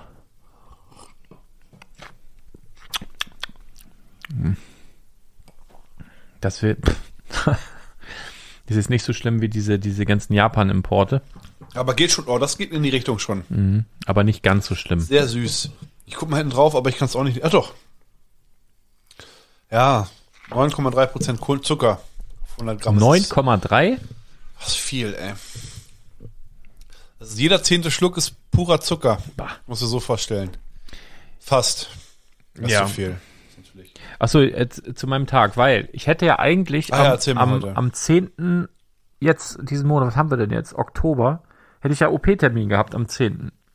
Ne? Und dann habe ich mir eine zweite Meinung eingeholt und dann im MRT gewesen mit meinem Knubbel da am Hals und hin und her. Und dann meinte sie, mit ihrer über 30-jährigen Erfahrung und mit diesem Top-Gerät, wo ich da jetzt drin war und so und kann sie zu 97% sagen, dass das nichts Schlimmes bei mir am Hals ist, also kein Krebs beispielsweise. Sag ich, okay, mir persönlich, so im ersten Moment denke ich, 97%, okay, hört sich erstmal gut an, aber trotzdem 100 Leute in einem Raum, 3 davon haben Krebs. Finde ich schlimm. Also ist mir irgendwie noch zu viel so, ne? Und dann sagte sie, ja, also ihr Vorschlag war, weil sie hat mir das so erklärt, ja, wenn die halbe Schilddrüse weg ist, müssen sie ein Leben lang Hormone nehmen. Und wir machen das jetzt auf eine andere Art und Weise. Sie kriegen jetzt Hormone von mir. Und dann ist zwar ein bisschen langwieriger, aber dann gaukeln wir der Schilddrüse, was weiß ich, was das vor. Das sind Tabletten einfach. Ja, so Tabletten. Gaukeln wir davor, dass sie nicht mehr so viel Hormone machen muss und dann entspannt die sich und dann schrumpft das in der Regel und dann ist gut. Denke ich, ja gut. Und sie meinte, ja, und den Termin, den OP-Termin auf jeden Fall absagen. Auf jeden Fall. Ich so, okay. Habe einen Tag drüber nachgedacht, weiß ich nicht, warum ich es gemacht habe, aber hab's dann abgesagt, so. Hatte ich ja, glaube ich, auch drüber geredet, dass sich das komisch angefühlt hat. Und dann, auf jeden Fall habe ich jetzt die Tabletten richtig genommen, ne? Immer morgens, also seit Tag 1 morgens auf nüchternen Magen und richtig, richtig lieb, wie man das so machen soll. Und mir geht's aber so seit 2-3 Tagen richtig beschissen. Also so richtig ganz komisch. Also ich kann das gar nicht so richtig beschreiben.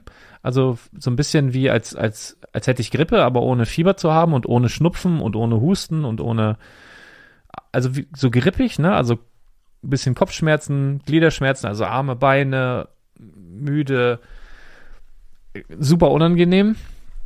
Und das Ding an meinem Hals, der Druck wurde größer. Also wenn ich mich zum Beispiel so räusper oder huste oder Nase ausschnaube oder so, dann tut das wahnsinnig weh. So gerade an der Seite zieht teilweise runter bis in die Schulter und dann habe ich heute irgendwie, oder habe ich da angerufen, habe gesagt, ey, irgendwie, das geht nicht mehr. Wir müssen mal gucken. Ja, Termin im April? Ich so, vergesst es, ne? Ja, oder morgen. Ich sage, morgen ist Freitag. Ja, geht nicht anders, ne? Dann bin ich dahin, habe da heute 2 Stunden gesessen, wie so ein Idiot.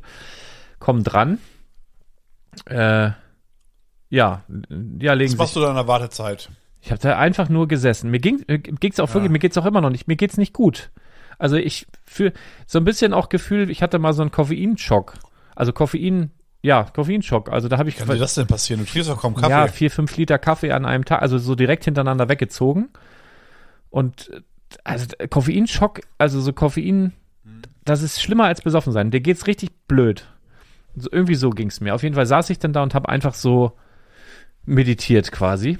Und dann komme ich irgendwann dran und sagt, ja, legen Sie sich mal hin hier, macht also so einen Ultraschall dann nochmal. Und nach einer Sekunde, die macht das an meinen Hals, ich habe so erzählt, dass es mir nicht so gut geht und so, macht das Ding an meinen Hals und sagt, ich weiß, woran es liegt. Wirklich nach einer Sekunde. Nicht mal. Also so macht's ran und sagt, ich weiß, woran es liegt. Ich so, hast du dich denn gut gefühlt oder schlecht? Schlecht. Zu schnell, ne? Mir geht's echt schlecht. Nein, aber also sie macht eine Sekunde dran und weiß sofort, was abgeht. Ja. Dachtest du denn, hab ich sehr gut? Nee, hab ich. Oder dachtest du, scheiße, schlecht. Die hat gar keinen Plan. Nach einer Sekunde kann wirklich es so eine Sekunde, also dran. Ich sag, woran denn? Ja, Sie haben ja eine große Zyste. Ich sag, ja, witzig, genau. Deswegen bin ich ja hier und so. Und dann können Sie mal gucken, weil wir haben das ja vor 4-5 Wochen, ist die größer geworden. Ich habe das Gefühl. Guckt sie. Ja, aber nicht viel. 16 Millimeter, so 3 Milliliter. Ich dachte 1,6 Millimeter. Oder 1,6 Millimeter, glaube ich. Aber genau. Wie kann man 1,6 Millimeter? Pass auf. Und 3 Milliliter mehr Flüssigkeit. Und ich habe ein Familienmitglied, der braucht Medikamente jeden Tag und wir haben immer so 5 Milliliter Spritzen, da gehen 6 Milliliter rein und wenn ich mir vorstelle, 3 Milliliter da aufzuziehen, das ist schon ein Hub. Und das mehr innerhalb von 4 Wochen. Also ich sag, ne, und mir geht's nicht gut und das muss ja irgendwie an den Pillen liegen, weil vorher hatte ich diesen Knubbel da, das hat er ein paar Jahre da vor sich hingefriemelt, da ist nicht groß was passiert. Ja. Nee, kann gar nicht sein. Das ist ja noch gar nicht aufgeladen und hin und her. Ich sag, was kann man denn da machen? Ihr sagt die OP. Ich sag, sagen Sie, Sie haben mir davon abgeraten. Ich hab doch, ne? Und musste mich so zusammenreißen, weil, aber OP-Termin kriegen Sie ja ganz schwer. Ich sag, ich hatte einen vor 10 Tagen. Sie haben mir gesagt, ich soll den nicht wahrnehmen. Ich habe den abgesagt. Und dann habe ich gesagt, gut, das nützt jetzt nichts, wenn du dir zusammenschreist. Eine Klatschen. Pass auf, reiß dich zusammen, ne? Nein, das war ein Spaß, keine Gewalt. Nee, pass auf, ich habe wirklich Roundhouse-Kick hätte ich gern verteilt. Wirklich. So mit wirklich. Stil, ne? Ja, so wie Chuck Norris-mäßig. So mit 2, 3 Moves Vorbereitung, bevor der Schlag kommt. So ich sag zu ihr, wie sieht denn das aus? Da wird ja die halbe Schilddrüse mindestens weggenommen, ne? Ja.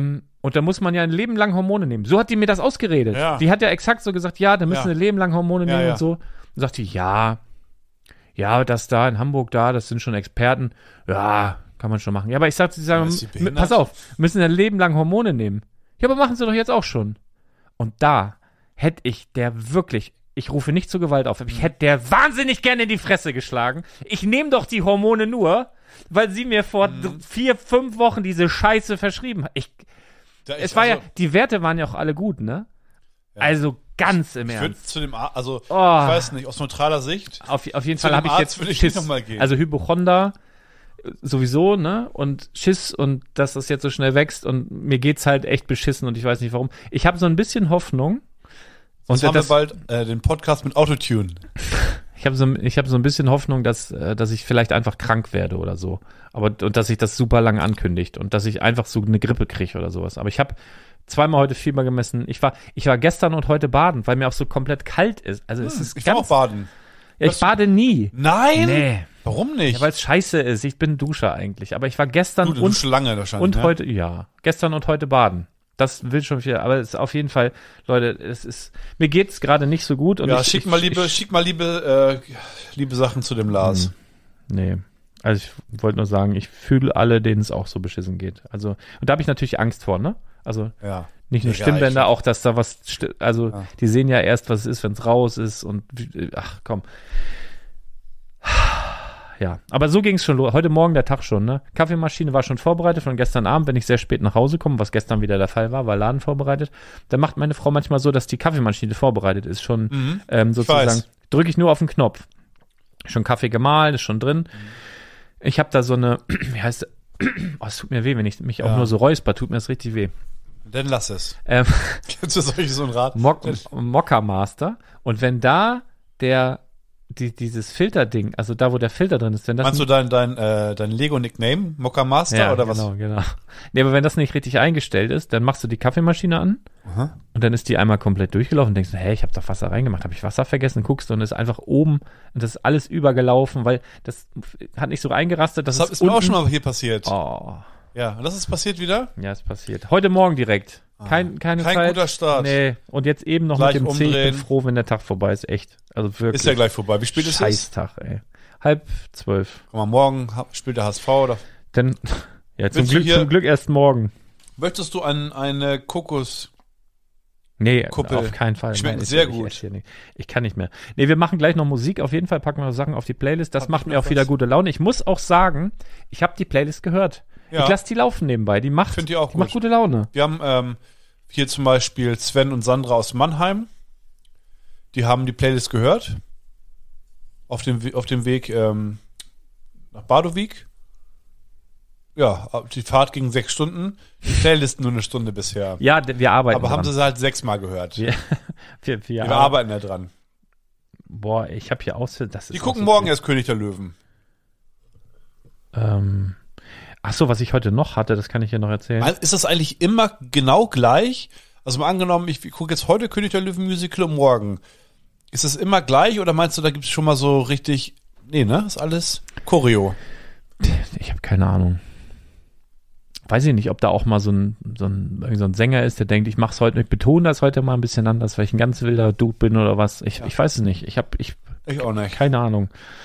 Ich habe heute ein Bewerbungsgespräch gehabt für einen Job, der gar nicht bezahlt wird, der mich aber so ein bisschen interessiert hat. Und zwar ist ja im nächsten Jahr Europameisterschaft, Fußball-Europameisterschaft in Deutschland. Ja. Ne? Hast du mitgekriegt vielleicht? Ja, klar. Am Rande. So, und Tickets, immer dieser Stress mit den Tickets und dann da bestellen. Und dann bestellst du für irrsinnig viel Geld. Du kannst ja nur sagen, ich will Vorrundenspiele, Halbfinale, Finale und dann weißt du nicht, wo ist das und wer spielt da. Dann kaufst du für Hunderte, manchmal Tausende Euros und dann spielt er irgendwie Liechtenstein gegen Slowakei oder so, ne? Aus Slowenien oder Polen oder was, also sowas, wo man gar keinen Bezug zu hat, so gar nicht, ne? Ja. Und das war mir irgendwie zu doof und ich hatte irgendwie Bock, auch mal so ein bisschen hinter die Kulissen zu blicken und die haben im letzten Jahr, ich glaube im letzten Jahr war das schon, weiß ich gerade nicht, oder in diesem Jahr, auf jeden Fall irgendwann mal so einen Radioaufruf gestartet, dass die Volunteers suchen, also Freiwillige für die EM.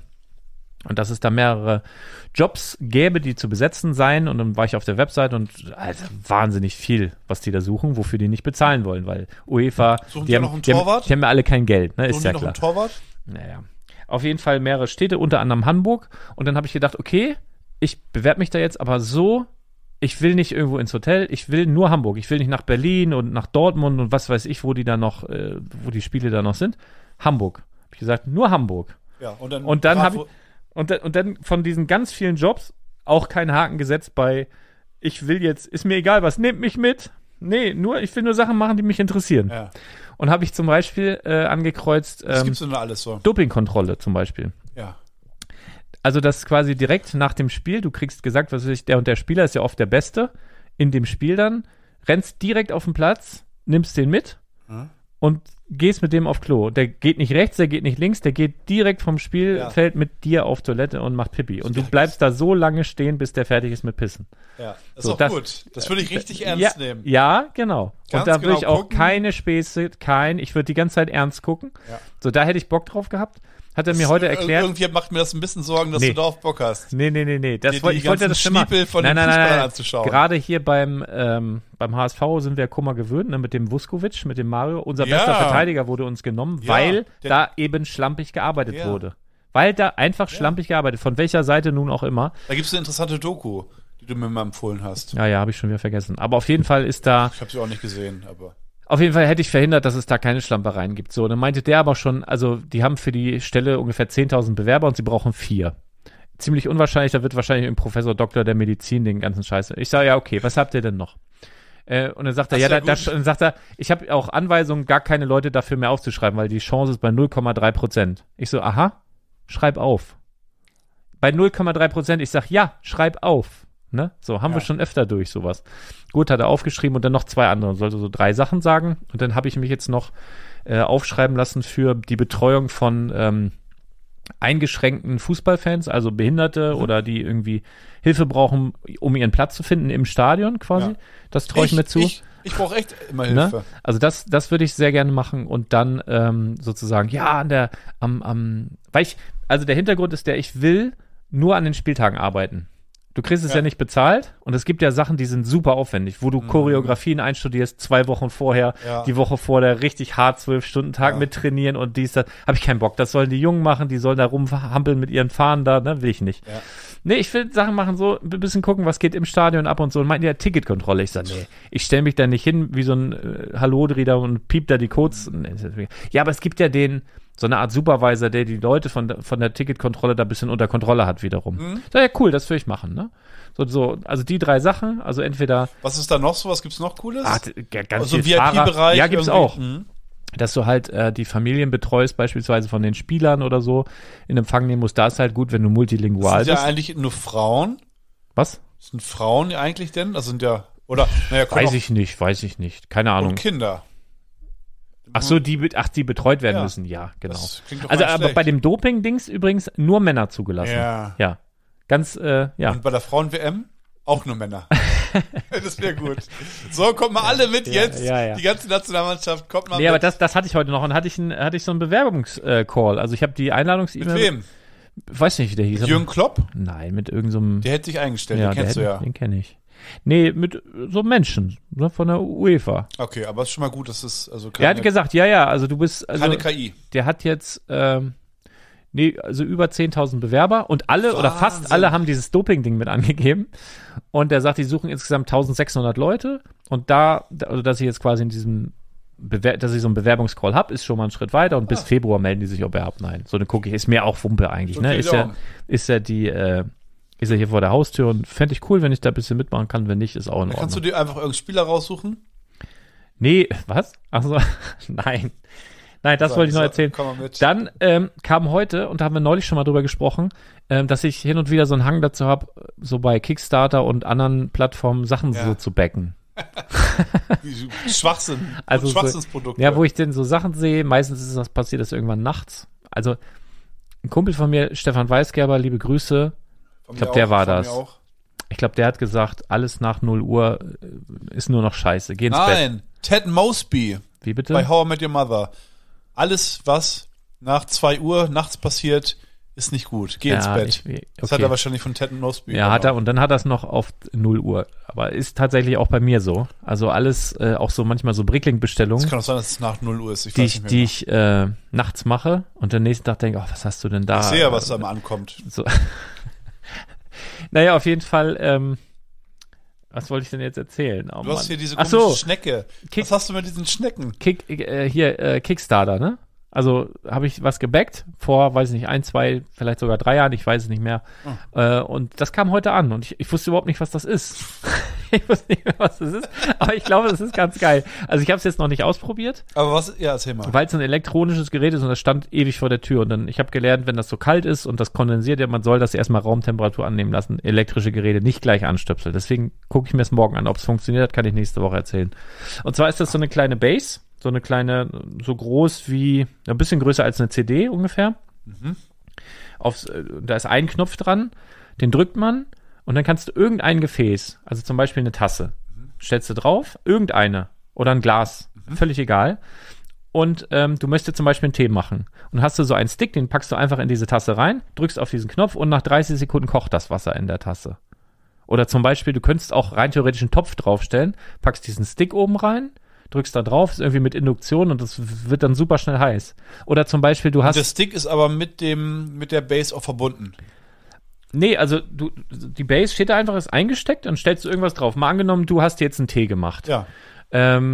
Hast den vergessen und denkst, ich wollte den heiß trinken, blöd.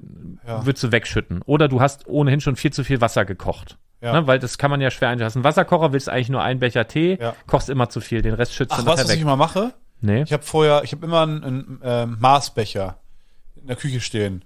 Und den kippe ich dort Ernsthaft? rein, 300 Milliliter, dann in den... Ist das wirklich wahr? Ja. Okay, das mache ich nicht, das macht auch niemand anders. Ja, klar. Perfekt. Ich mache zum Beispiel manchmal, wenn ich nur einen Kaffee trinken möchte, dann habe ich diesen Filter, also dieses Porzellanding, wo man den Kaffeefilter reinmacht und dann den hast du so ein Hario, so ein Porzellan oder von Melitta sogar, so ein ganz Genau, alten. Und da mache ich dann direkt auf die Tasse und ich weiß genau, 300 Milliliter und dann schwappt nichts über und es ist nicht zu wenig, nicht zu viel. Muss man immer in der Küche stehen haben. Ja, finde ich gut. Mache ich aber nicht Schenke ich dir zu Weihnachten. Nee, so, und dieses Ding, also ich fand es irgendwie gut. In irgendeinem Moment hast du so einen langen Stick da. Aber was ist das für der Stick? Muss ja irgendwo angeschlossen sein. Das ist so ein langer Stab und da ist einfach unten ein großer Magnet dran. Und du kannst dadurch quasi auch eine Porzellantasse induktionsfähig machen, weil dieser Magnet so stark ist, dass der sozusagen durchs Porzellan mit dieser Base da irgendwie korreliert. Ich weiß auch gar nicht, wie Induktion funktioniert tatsächlich. Ja, ich auch nicht, aber es wird heiß. Und die Platte aber auch nicht, wo es draufsteht. Ist irgendwie auch Magie. Die wird auch nicht heiß? Nee, kannst dich nicht an so eine Herdplatte, vielleicht so ein bisschen warm, aber also so ein Induktionsherd, wenn der Topf wird heiß, aber die Herdplatte, ist es völlig egal. Du machst aus und dann kannst du da schon drauf fassen wieder. Hä? Ja. Ist Magie. Wie soll das denn funktionieren? Weiß ich nicht, soll Lembo mal in die Kommentare schreiben, der weiß das. Der hat den Nobelpreis gewonnen. Lembo? Also, ja, und der andere auch, der das erfunden hat. Ja. Ohne Witz, das funktioniert? Ja. Mit Magnet? Ja, also ich habe auch keine Ahnung, aber alle Sachen, die ich auf dem Herd stellen will, also ich habe beide. Induktion ist einfach nur, es gibt ja diese alten hässlichen, die so rausgucken, wie kleine, so kratermäßig, so immer. Was? Ein Herd. Also ist ein Elektroherd, meinst du? Ja. Und dann gibt's ja diese gerade Platte. Ceranfeld. Das ist doch Induktion, Nee, oder das nicht? ist nicht unbedingt. Das kann Induktion sein, ist aber in den meisten Fällen wahrscheinlich noch ein Ceranfeld, was einfach heiß wird. Einfach hübsch, sozusagen. Ja, Und dann genau. gibt's Induktion, das ist mit Magnet irgendwas? Und Induktion ist, da müssen auch alle Töpfe oder Pfannen oder was du benutzen willst, müssen magnetisch sein. Sonst funktioniert das nicht. Also wenn du da. Aber das klebt doch das funktioniert doch nicht. Wenn Nee, ich ein das Magnet klebt auf auch ein nicht Magnet fest. mache- Nein, das klebt, also es macht nicht Klack und das ist auf dem Glas fest, Ja. aber es funktioniert nicht, wenn es nicht magnetisch ist. Frag mich nicht, ich habe keine Ahnung. Soll mir mal irgendwer erklären. Am besten der mir auch erklären wollte, dass Blindschleichen eine Eidechse ist. Der kann mir mal erklären, wie Induktion funktioniert. Der Besserwisser. Ja, mach das mal auf jeden Fall. Ich habe, wollen wir Musik machen? Musik, Musik ja, machen, ich so hab als Bock drauf. Rausschmeißer. Mir geht's echt nicht gut. Ich hoffe, und das hört sich komisch an, ich hoffe, ich werde krank. Ich hoffe echt, ich kriege irgendwie einfach eine Grippe. Ja. Und dann ist es Ich hoffe, das. dass mich nicht Ich glaube, ich ansteckt. werde die Pillen abmorgen. Ich bin ja nicht krank. Ich habe kein Fieber, ich habe keine laufende Nase, ich habe gar nichts. Mir geht's halt einfach nur richtig Du siehst beschissen. aber ganz normal aus. Ja. Das ist das Schlimme. Und das Aber macht mir Angst. Jetzt ein bisschen Augenringe. Weißt und du, so. das macht mir Angst. Das ist ja das Problem. Mhm. Augenringe um Mitternacht sind jetzt auch nichts. Nee. Also,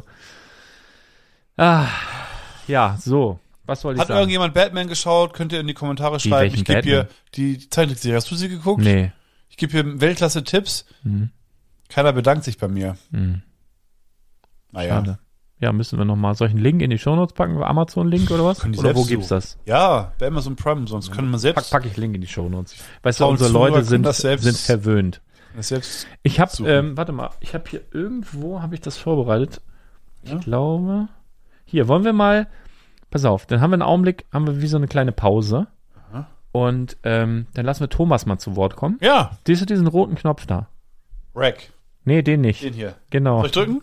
Drück mal drauf. Halt, warte. Lassen wir Thomas zu Wort kommen. Seine 3 Lieder, die er auf das Bricks-Tape gepackt hat, auf unsere Playlist. Und wieso? Weshalb? Warum? Thomas, bitte. Die Knöpfe fühlen sich gut an. Wir haben jetzt eine kleine Pause dann. Richtig geiles Plastik. Oh, ich drücke jetzt. Ja, mach mal. Lars hatte wieder eine schöne Aufgabe für mich, für unser wundervolles Bricks-Tape, das ich überall... Hallo, Thomas! Eine fantastische Playlist. Ich finde, man merkt einfach total, dass wir 3 alle sehr unterschiedlich sozialisiert wurden. Ist das eine Beleidigung, Arne? Arne? Großartig. Meint er? Macht mir sehr viel Freude und ich bin sicher, da kommen noch ganz tolle Tracks dazu. Die Aufgabe in dieser Woche, die Lars mir gestellt hat, war, finde 3 Filmsongs für die Playlist. Und ja, das war für mich eigentlich gar nicht so schwer, weil es gibt so ein paar Filme, die mir sofort in den Kopf kommen, wenn ich an Filmmusik denke. Und deshalb habe ich jetzt 3 Songs ausgewählt und der erste ist natürlich dieser hier. Echt? Nee, Quatsch, natürlich nicht. So einen Scheiß machen wir nicht auf die Playlist, ganz ehrlich. Rose auf der Tür war Platz genug für 2, also das geht nicht. Das stimmt way. echt. Nein. Also wir haben natürlich andere Songs und wir handeln das jetzt mal chronologisch ab, also von alt nach nicht mehr ganz so alt. Die meisten Filme, die ich ausgewählt habe, sind schon recht alt. Und natürlich im Jahr 1985 kam ein Film. Guter Monolog Kinos, übrigens. der, glaube ich, für viele von uns immer noch zu den absoluten Kultfilmen gehört. Zurück in die Zukunft, Teil 1 und hier der Song, den ich mit diesem Film oder mit der ganzen Reihe einfach unheimlich verbinde, ist natürlich von Huey Lewis and the News, Power of Love. Don't need money, don't take fame, don't need no credit card to ride this train. Ist gut. Stark. Habe ich geherzt, das Lied, vorher schon. Das war eins meiner Lieblingslieder. Also einer meiner 500 Lieblingslieder. Dann ein zweiter Song, der für mich zu den absoluten Kultsongs gehört, wenn es um Filmmusik geht. In vielen Filmen tatsächlich aufgetreten, aber für mich ganz, ja, legendär natürlich diese Szene aus dem Film Wayne's World 1991, Bohemian Rhapsody, die berühmte Szene, wo Wayne mit seinen Kumpels in diesem furchtbar hässlichen, hellblauen Auto mit den Flammen auf den Seiten über die Straßen von Aurora, Illinois fährt. Eine der witzigsten Szenen und ich finde insgesamt auch einfach ein unheimlich witziger Film, den ich damals sehr, sehr cool fand. Ich weiß nicht, bestimmt 20 Mal gesehen habe mit meinem besten Freund. Kenn ich damals. gar nicht. Wayne's World, Großartig. excellent, Also Bohemian Party Rhapsody. time. Ah ne, Party time, excellent, so rum.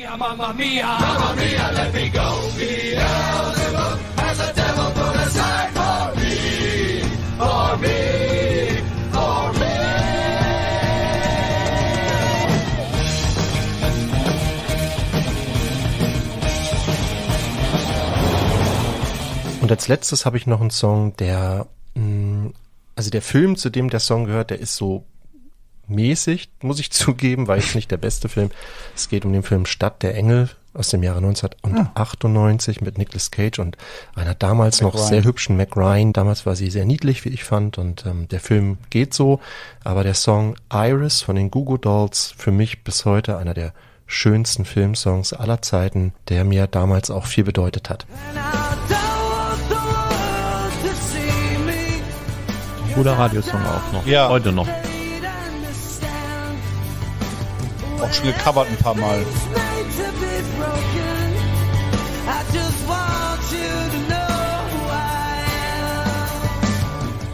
Das sind meine 3 Filmsongs. Hat er gut gemacht. Ja. Liebe Grüße, Thomas. Ganz liebe Grüße. Guter Filmgeschmack. Ja. Wollen wir deine direkt hinterher? Mhm. Soll ich mal was anspielen? Du sagst da was zu? Ja. Ich muss immer wieder auf. Wollen wir nicht zu den, was noch sagen, was uns einfällt zu seinen 3 Lieblingssongs? Ich finde die gut. Ich habe dir, das kann man vielleicht sagen, du hast eben so ein bisschen so geguckt, hat der jetzt meinen Song, den du mir ausgeredet hast, da drauf Ich hatte gepackt? einen anderen. Weil du hattest tatsächlich von Zurück in die Zukunft 1 auch was drauf. Ja. Wo ich, aber die Hymne hier. Das ist einer meiner Lieblingsfilme. Ja, wo ich, Und ja. den er gewählt hat, der kommt ja zu Beginn. Diese Skateboard-Szene, wo er irgendwie verpennt hat und dann muss er mit dem Skateboard da irgendwie schnell irgendwo von A nach B kommen. Ich wollte dir diese Hymne ausreden, weil das auf einer Playlist schwer zu ertragen ist, weil sie sehr langweilig und sehr, sehr langwierig Das ist. stimmt, ja. Und dann wollte ich dir, also ich wollte es dir nicht nur ausreden, ich wollte dir dann eins von mir, weil ich hätte 4 oder 5 da drauf tun können. Ja. Und dann wollte ich dir Aber- eins von mir abgeben und habe ich gesagt, nee. nimm doch bitte Eye of the Tiger. Du Ja. hast doch bestimmt Rocky gefeiert. Und was hast du gesagt? Nee, noch nie gesehen, gar keinen. Aber ich konnte Eye of the Tiger mal auf Bass spielen.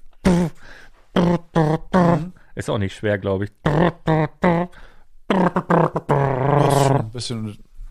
Doch. Für einen Schüler?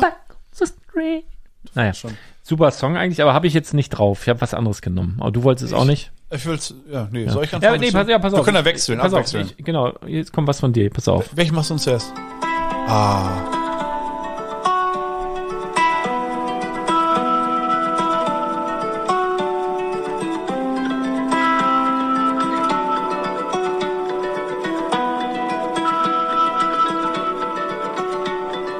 Oh, to see without my eyes. Da muss ich ausmachen. Ja. Ne? Warum, ja, ist eins- schön. Ist wahnsinnig gut. Ist das hier Wurde- von diesem Cowboy-Film? Nee, ne? Nee, ist von Call Me By Your Name. Da spielt Timothée Chalamet. So, ja, mittlerweile ist er ein Topstar. Damals war er so ein next upcoming Star, sag ich mal. Der hat da mit Armie Hammer, den kennst du auf jeden Fall auch. Ich kenne MC Hammer. Sein Bruder. Armie oder Arnie Hammer? Ich weiß auch nicht genau. Arnie Hammer hört sich auch an, als würde der auch noch andere Filme drehen. Ist ein Liebesfilm. Ja, Call Me By Your Name. Einer der besten Filme, die ich je in meinem Leben gesehen habe, tatsächlich. Wahnsinnig gut. Ist eine Schnulze. Man könnte sagen, es ist ein Frauenfilm, aber der ist so wahnsinnig gut. Und Mystery of Love, was wir gerade gehört haben, ist Titelmelodie. Ach, und in so einer emotionalen Szene wird's halt gespielt. Und ja, ich habe es ein paar Mal schon bei Filmen geheult und da habe ich wirklich, also bin ich zusammengebrochen. Okay, also das ist kein Film für mich. Dann mache ich einen, der Ehrenfilm. Geht um zwei Männer, die sich ineinander verlieben. So eine Sommerromanze. Ah. Also vielleicht Soll ich doch mal reingucken? doch was für uns. Ja, mal sehen. Ja, jetzt hast du mich doch mal Nein, ich hier weiß gemacht. nicht. Guck Ja. dir mal einen Trailer an. Ja, mache ich. Also der Film heißt Call Me By Your Name. Ja, Ja, aber vielleicht gucken schönes Lied, oder? Schön, sehr schön. Sehr, sehr schön. Ich hab was anderes und zwar stell dir, ich glaube, es war Johnny Depp, der war noch relativ jung, also der Film ist auch schon ein paar Jährchen älter. Ich glaube, es war Johnny, jetzt kann ich mich richtig peinlich machen. Ich glaube, Johnny Depp. Der so in den Raum reinkommt mit so einer Sonnenbrille, so richtig cool, Ja. sich da Wie heißt der feiern Film? lässt. Moment.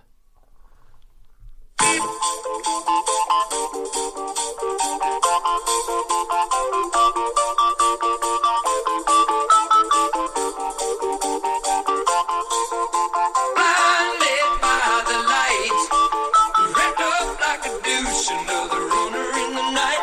Blinded by Sie ausmachen. Das ist krass, das ist so ein geiler Song. Ja, sehr gut. Blow. Kennst du Ah, ja. Blow? wo die Drogen schmuggeln, Ja, mit klar. denen, ist ja, glaube ich, eine wahre Geschichte. Oder auf wahren Begebenheiten beruhend zumindest. Zuerst Marihuana und dann Kokain. Das war Johnny Depp, oder? Das war Johnny Depp. glaub auch. Sehr guter Film. Ja, Einer sehr mal- gut. Ich habe den Das top bewertet. spielt da nicht auch dieser, Übergewichtige? genau, der auch bei Wolf of Wall Street nachher dabei ist? Nee, das ist das ein nicht anderer. derselbe? Nein. Sicher? Gott, bist du oberflächlich. Nee, warte, jetzt weiß ich hier bei diesem,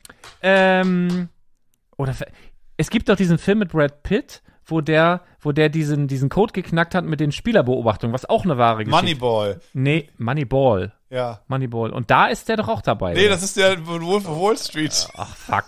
Was Jonah weiß Hill. ich. Der ist übrigens durchtrainiert und dünn. Ja, mittlerweile, ne? Ja. Ich werde so wie Jonah. Oh, das wollte ich noch sagen. Die Alte beim Arzt heute. Ja.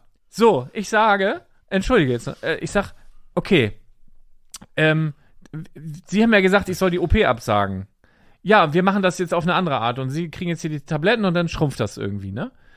Und sagt sie, ja, aber das dauert ja Jahre, wenn das funktioniert überhaupt.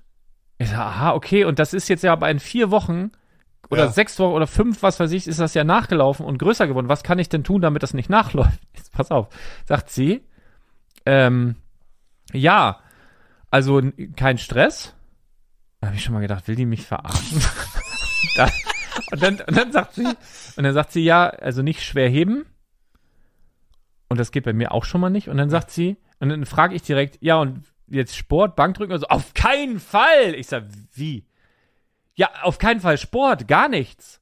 Ich sag, soll ich jetzt jahrelang diese Pillen, diese Hormone nehmen, damit das vielleicht kleiner wird, weil es eventuell nicht schlimm ist, was ich da habe, und darf einfach jahrelang gar nichts mehr machen?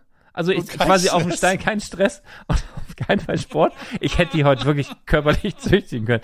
Fiel mir gerade so ein. Und das klingt so, als ob die auf dem Sprung war und das nicht so nebenbei abgefertigt hat. Mann, ey, wirklich. Das ist, also zu dem Arzt würde ich nicht gehen. Nee. Wollen wir, nächste wir von haten dir. keinen. Nee, ich sage auch nicht den Namen, aber es ist echt. Hier, nächste von dir, pass auf. Oh, du musst ein bisschen vorspulen. Warum? Ja, der Anfang, jetzt. Ja. Ah.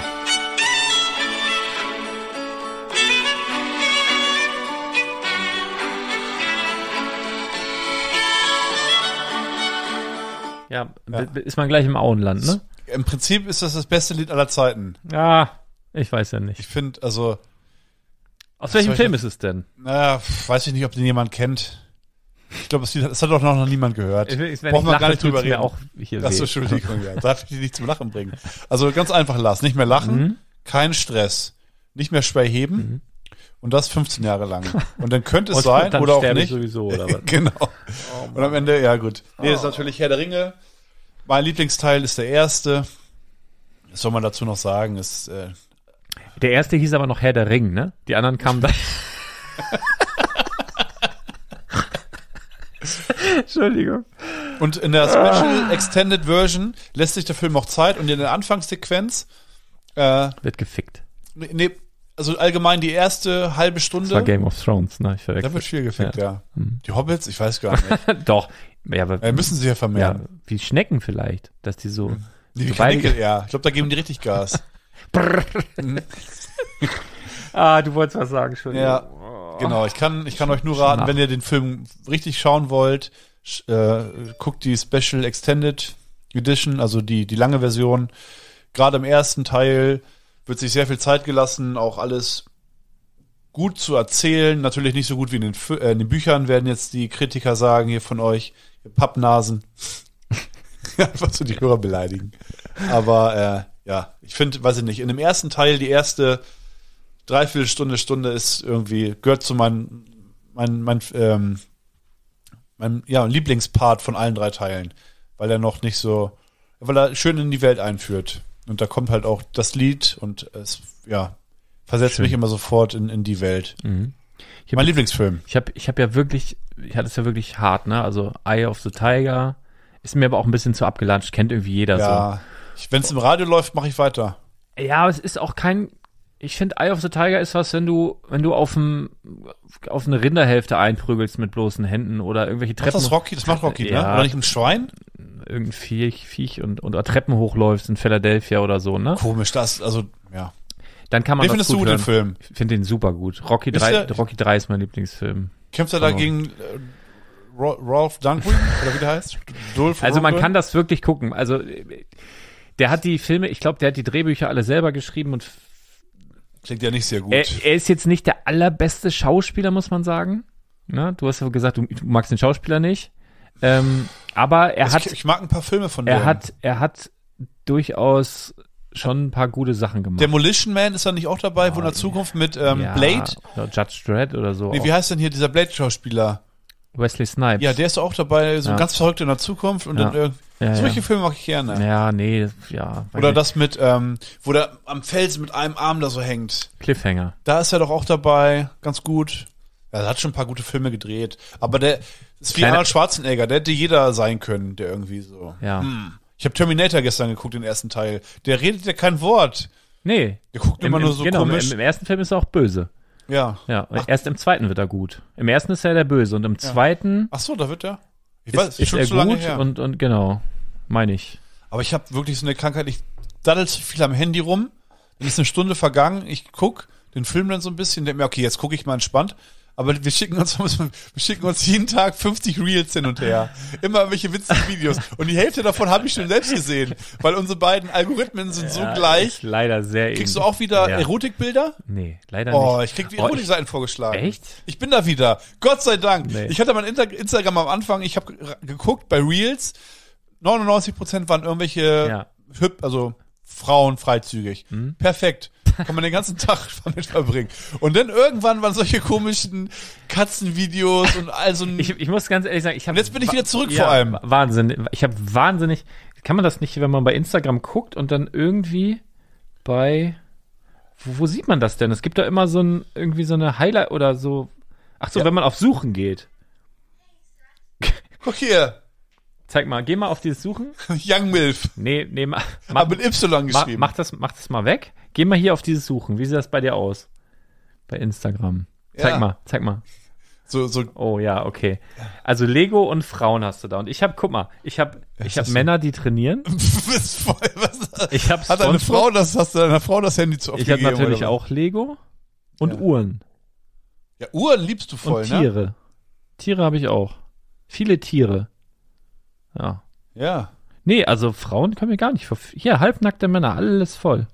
Warum? Weiß ich nicht. Ja, ich Auch schön. bin wieder da. Und mach mal Reels, mach mal einfach jetzt 3 Reels so. Wo muss ich?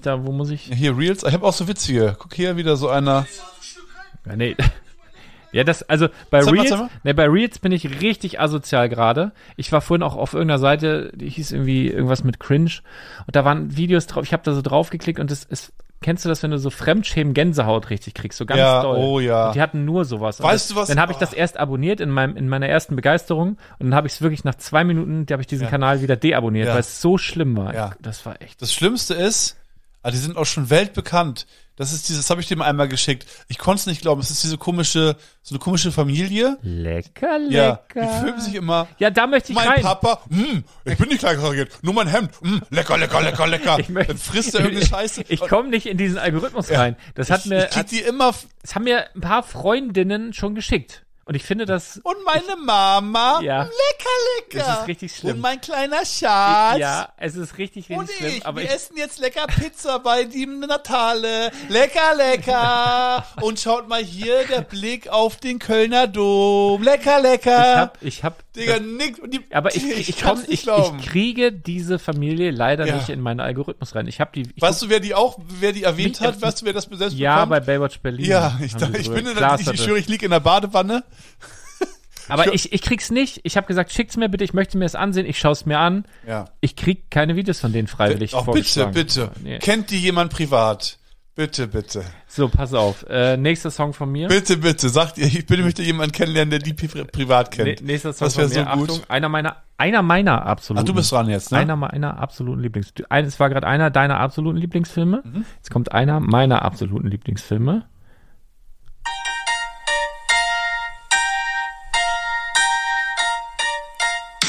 Flying through the earth, side by side we did, bound and climb. Flying through the air so free. Na, sagt dir nichts, ne? Nie gehört. Das ist Oliver Onions. Noch nie gehört. Hat ganz viel für die Soundtracks von Bud Spencer und Terence Hill gemacht. Kenne ich. Und das ist aus einem meiner absoluten Lieblings-Bud Spencer und Terence Hill-Filme. 2 Himmelhunde auf dem Weg zur Hölle. Ist der so gut? Und das ist da sind die so Goldsuchen und So westernmäßig oder es gibt auch Neuzeit? Nee, abenteurermäßig so. Ah, geil. Also so schon dreckige, zerfledderte Klamotten an. Aber es gibt Autos Terence Hill schon. braun gebrannt und hin und her. Immer. Und das ist die Szene, wo die sich, glaube ich, in die Haare kriegen und also als Kind fragt man sich doch immer, man sieht diese Filme, das war ja auch was, wo man mit Papa aufbleiben durfte. Das kam ja um 22 Uhr, weil da ja Gewalt gezeigt wurde. Also ab 22 Uhr, manchmal nach Wetten, Immer das. Kabel 1, oder? Nee, ich Wo glaub, lief das? Früher, Vox? als ich Kind war, lief das, glaube ich, sogar mal auf ZDF oder so. Ab 22 Uhr, aber spät abends, weil wegen Gewalt und so. Und da durfte man dann mal manchmal ein bisschen aufbleiben. Oder man hat Fieber gehabt, konnte nicht schlafen, was weiß ich, ne? Ja. Und dann Bud Spencer-Filme. Also das mit Papa war wirklich ein Erlebnis. Und man fragt sich doch als Kind dann immer, okay, die vermöbeln immer alle, ne, das ist der große, dicke, starke und dann ist der gewiefte, der aber auch einen schönen Haken hat und so weiter. Und man fragt sich doch immer, wer von denen ist stärker? Wie würde es ausgehen, wenn die sich gegenseitig mützen würden? Weil sie kabbeln ja auch oft und in manchen Filmen hassen sie sich ja auch fast so ein bisschen, ne? Und in diesem Film prügeln die sich bis in den Morgengrauen. Das ist so geil. Ja, und ich glaube, bei dieser Szene läuft dieses Lied im Hintergrund. Auf jeden Fall kommt es ein paar Mal in dem Film. Ich liebe diesen Film. Also, ist natürlich Klamauk, ist ganz klar, aber Ich mag diesen unbeschwerlichen Filme. bei dem Film habe ich auch geweint. Ja? Es gibt Schön. wirklich zum Ende hin gibt's eine Szene, die möchte ich jetzt aber nicht spoilern. Ich meine, der Film, gut, wie alt ist der? 40 Jahre oder so? Ja. Terence Hill lebt noch, oder? Ja. Bud Spencer leider nicht mehr, Nee. aber den habe ich mal getroffen. Ja? Ich habe schon viele Prominente getroffen und ich war nie aufgeregt, nur bei 2 Prominenten und der gehörte dazu. Bud Spencer und wer noch? David Hasselhoff. Ah ja. Ja. Also das liegt wahrscheinlich daran, also psychologisch, weil das natürlich so Kindheitshelden sind. richtige Kindheitshelden sind. Und wenn die sich prügeln würden, Bud Spencer und das David wäre auch ein Hasselhoff. Kampf. Nee, ich glaube, wäre auch kurz. Ja. Ja, ich glaube schon. Da wird der Hopfer aber ganz schnell lang liegen, glaube ich. Ja. Nee, genau. Und also schöner Film. Ich finde, Oliver Onions hat auch als Du musst mir mal ein Bulldozer paar und gute so. schicken. Ich hatte, als ich meinen ersten CD-Player bekommen habe, hatte ich tatsächlich eine CD mit dem Soundtrack, also von vielen Filmen, die oft Oliver Onions dabei. Ja, genau. Von welcher Band denn? Der heißt Oliver Onions, Ach das so. ist Künstler. Das ist der Okay. Flying Through the Air war der Song. Ist natürlich in unserer Playlist, die Bricks Tape heißt, findet ihr bei Spotify. So, dann hast du noch ein. Ach, hier, guck mal. Ja, Das ist auch noch ein. Der ist auch ziemlich neumodisch, ne?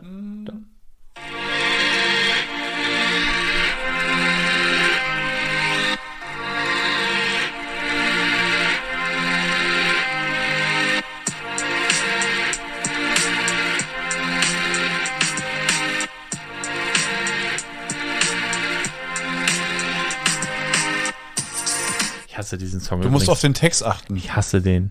Ich hasse diesen Ja? Song. Den kannst du maximal so als Zwischensequenz Unterlegungsmusik, wenn du so gespult durch irgendeine Großstadt fährst und dann bzz, und den dann so, Bist du nicht in Aufbruchstimmung? boah. Bist du es nicht jetzt? Nee, von welchem Film ist denn das überhaupt? The Beach. Ah. DiCaprio? Ja, der Film ist gut. Oh, Der den Film- habe ich ewig nicht Ja, mehr der geguckt. ist super gut. Den kann man auch noch mal, also Das hier mit den Drogen da, ne? Das ist auch mit Drogen. Naja, Naja, schon auch doch mit Die Drogen. rauchen auch. Haschisch. Ja, weil die da so eine Plantage auch haben. Nee, die Das ist doch so ein einsamer Strand. Da kann man Ja. doch auch hinpilgern. ja, Also, den gibt's ja. der ist übrigens, also da war jemand, den ich kenne, sag ich mal so, und das ist da mega, mega voll. Ja? Solche Spots sind natürlich, also wenn irgendwas, weltbekannter Film zeigt irgendeinen schönen Spot, wo die Leute hinwollen, die sagen, ich mache hier und dort Urlaub, ach, da ist ja auch in der Nähe das und das. Das kennen wir ja aus dem weltbekannten Film, der weltweit ein Hit war. Dann kann man davon ausgehen, dass das ein Haufen Scheiße ist. Naja, ich Und war. der Film, das ist ja das Witzige, der Film spielt ja genau damit. Also die Leute, die den Film nicht kennen, schaut ihn einfach, grob erklärt.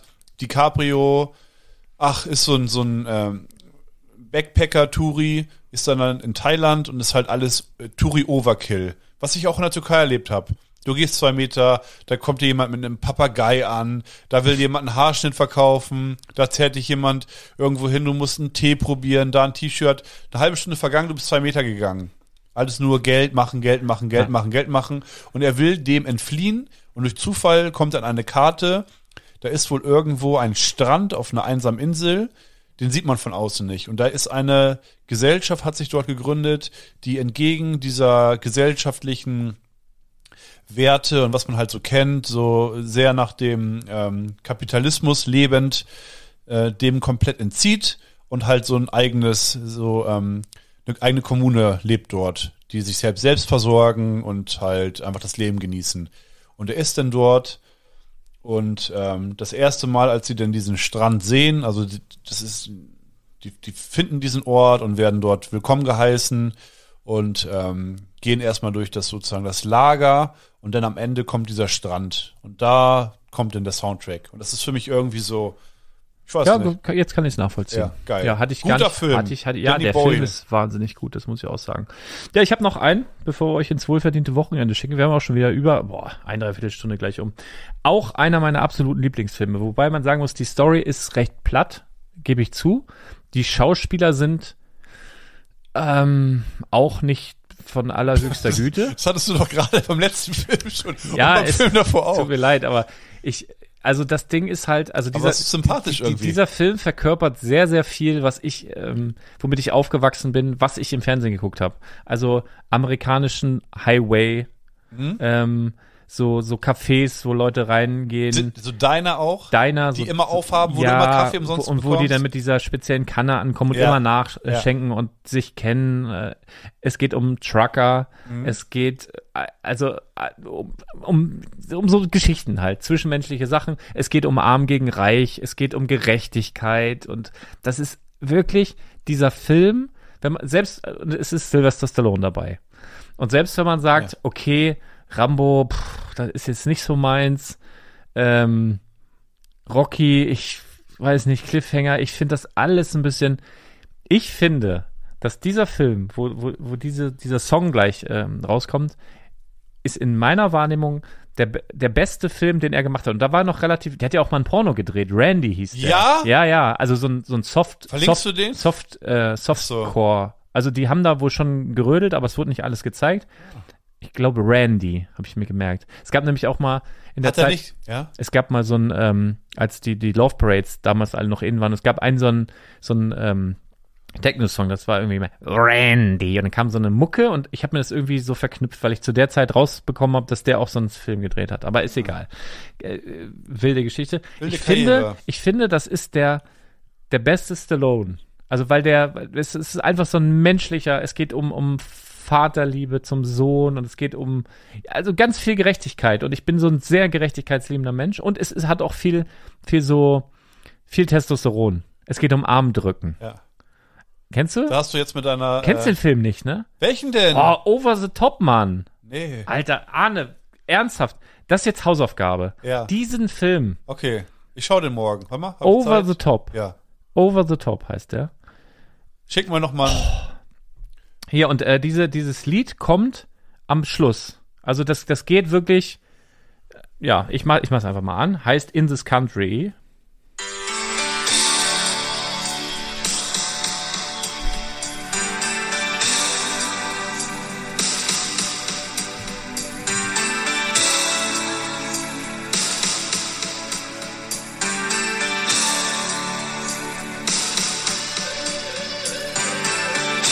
The miles go by like water under the bridge.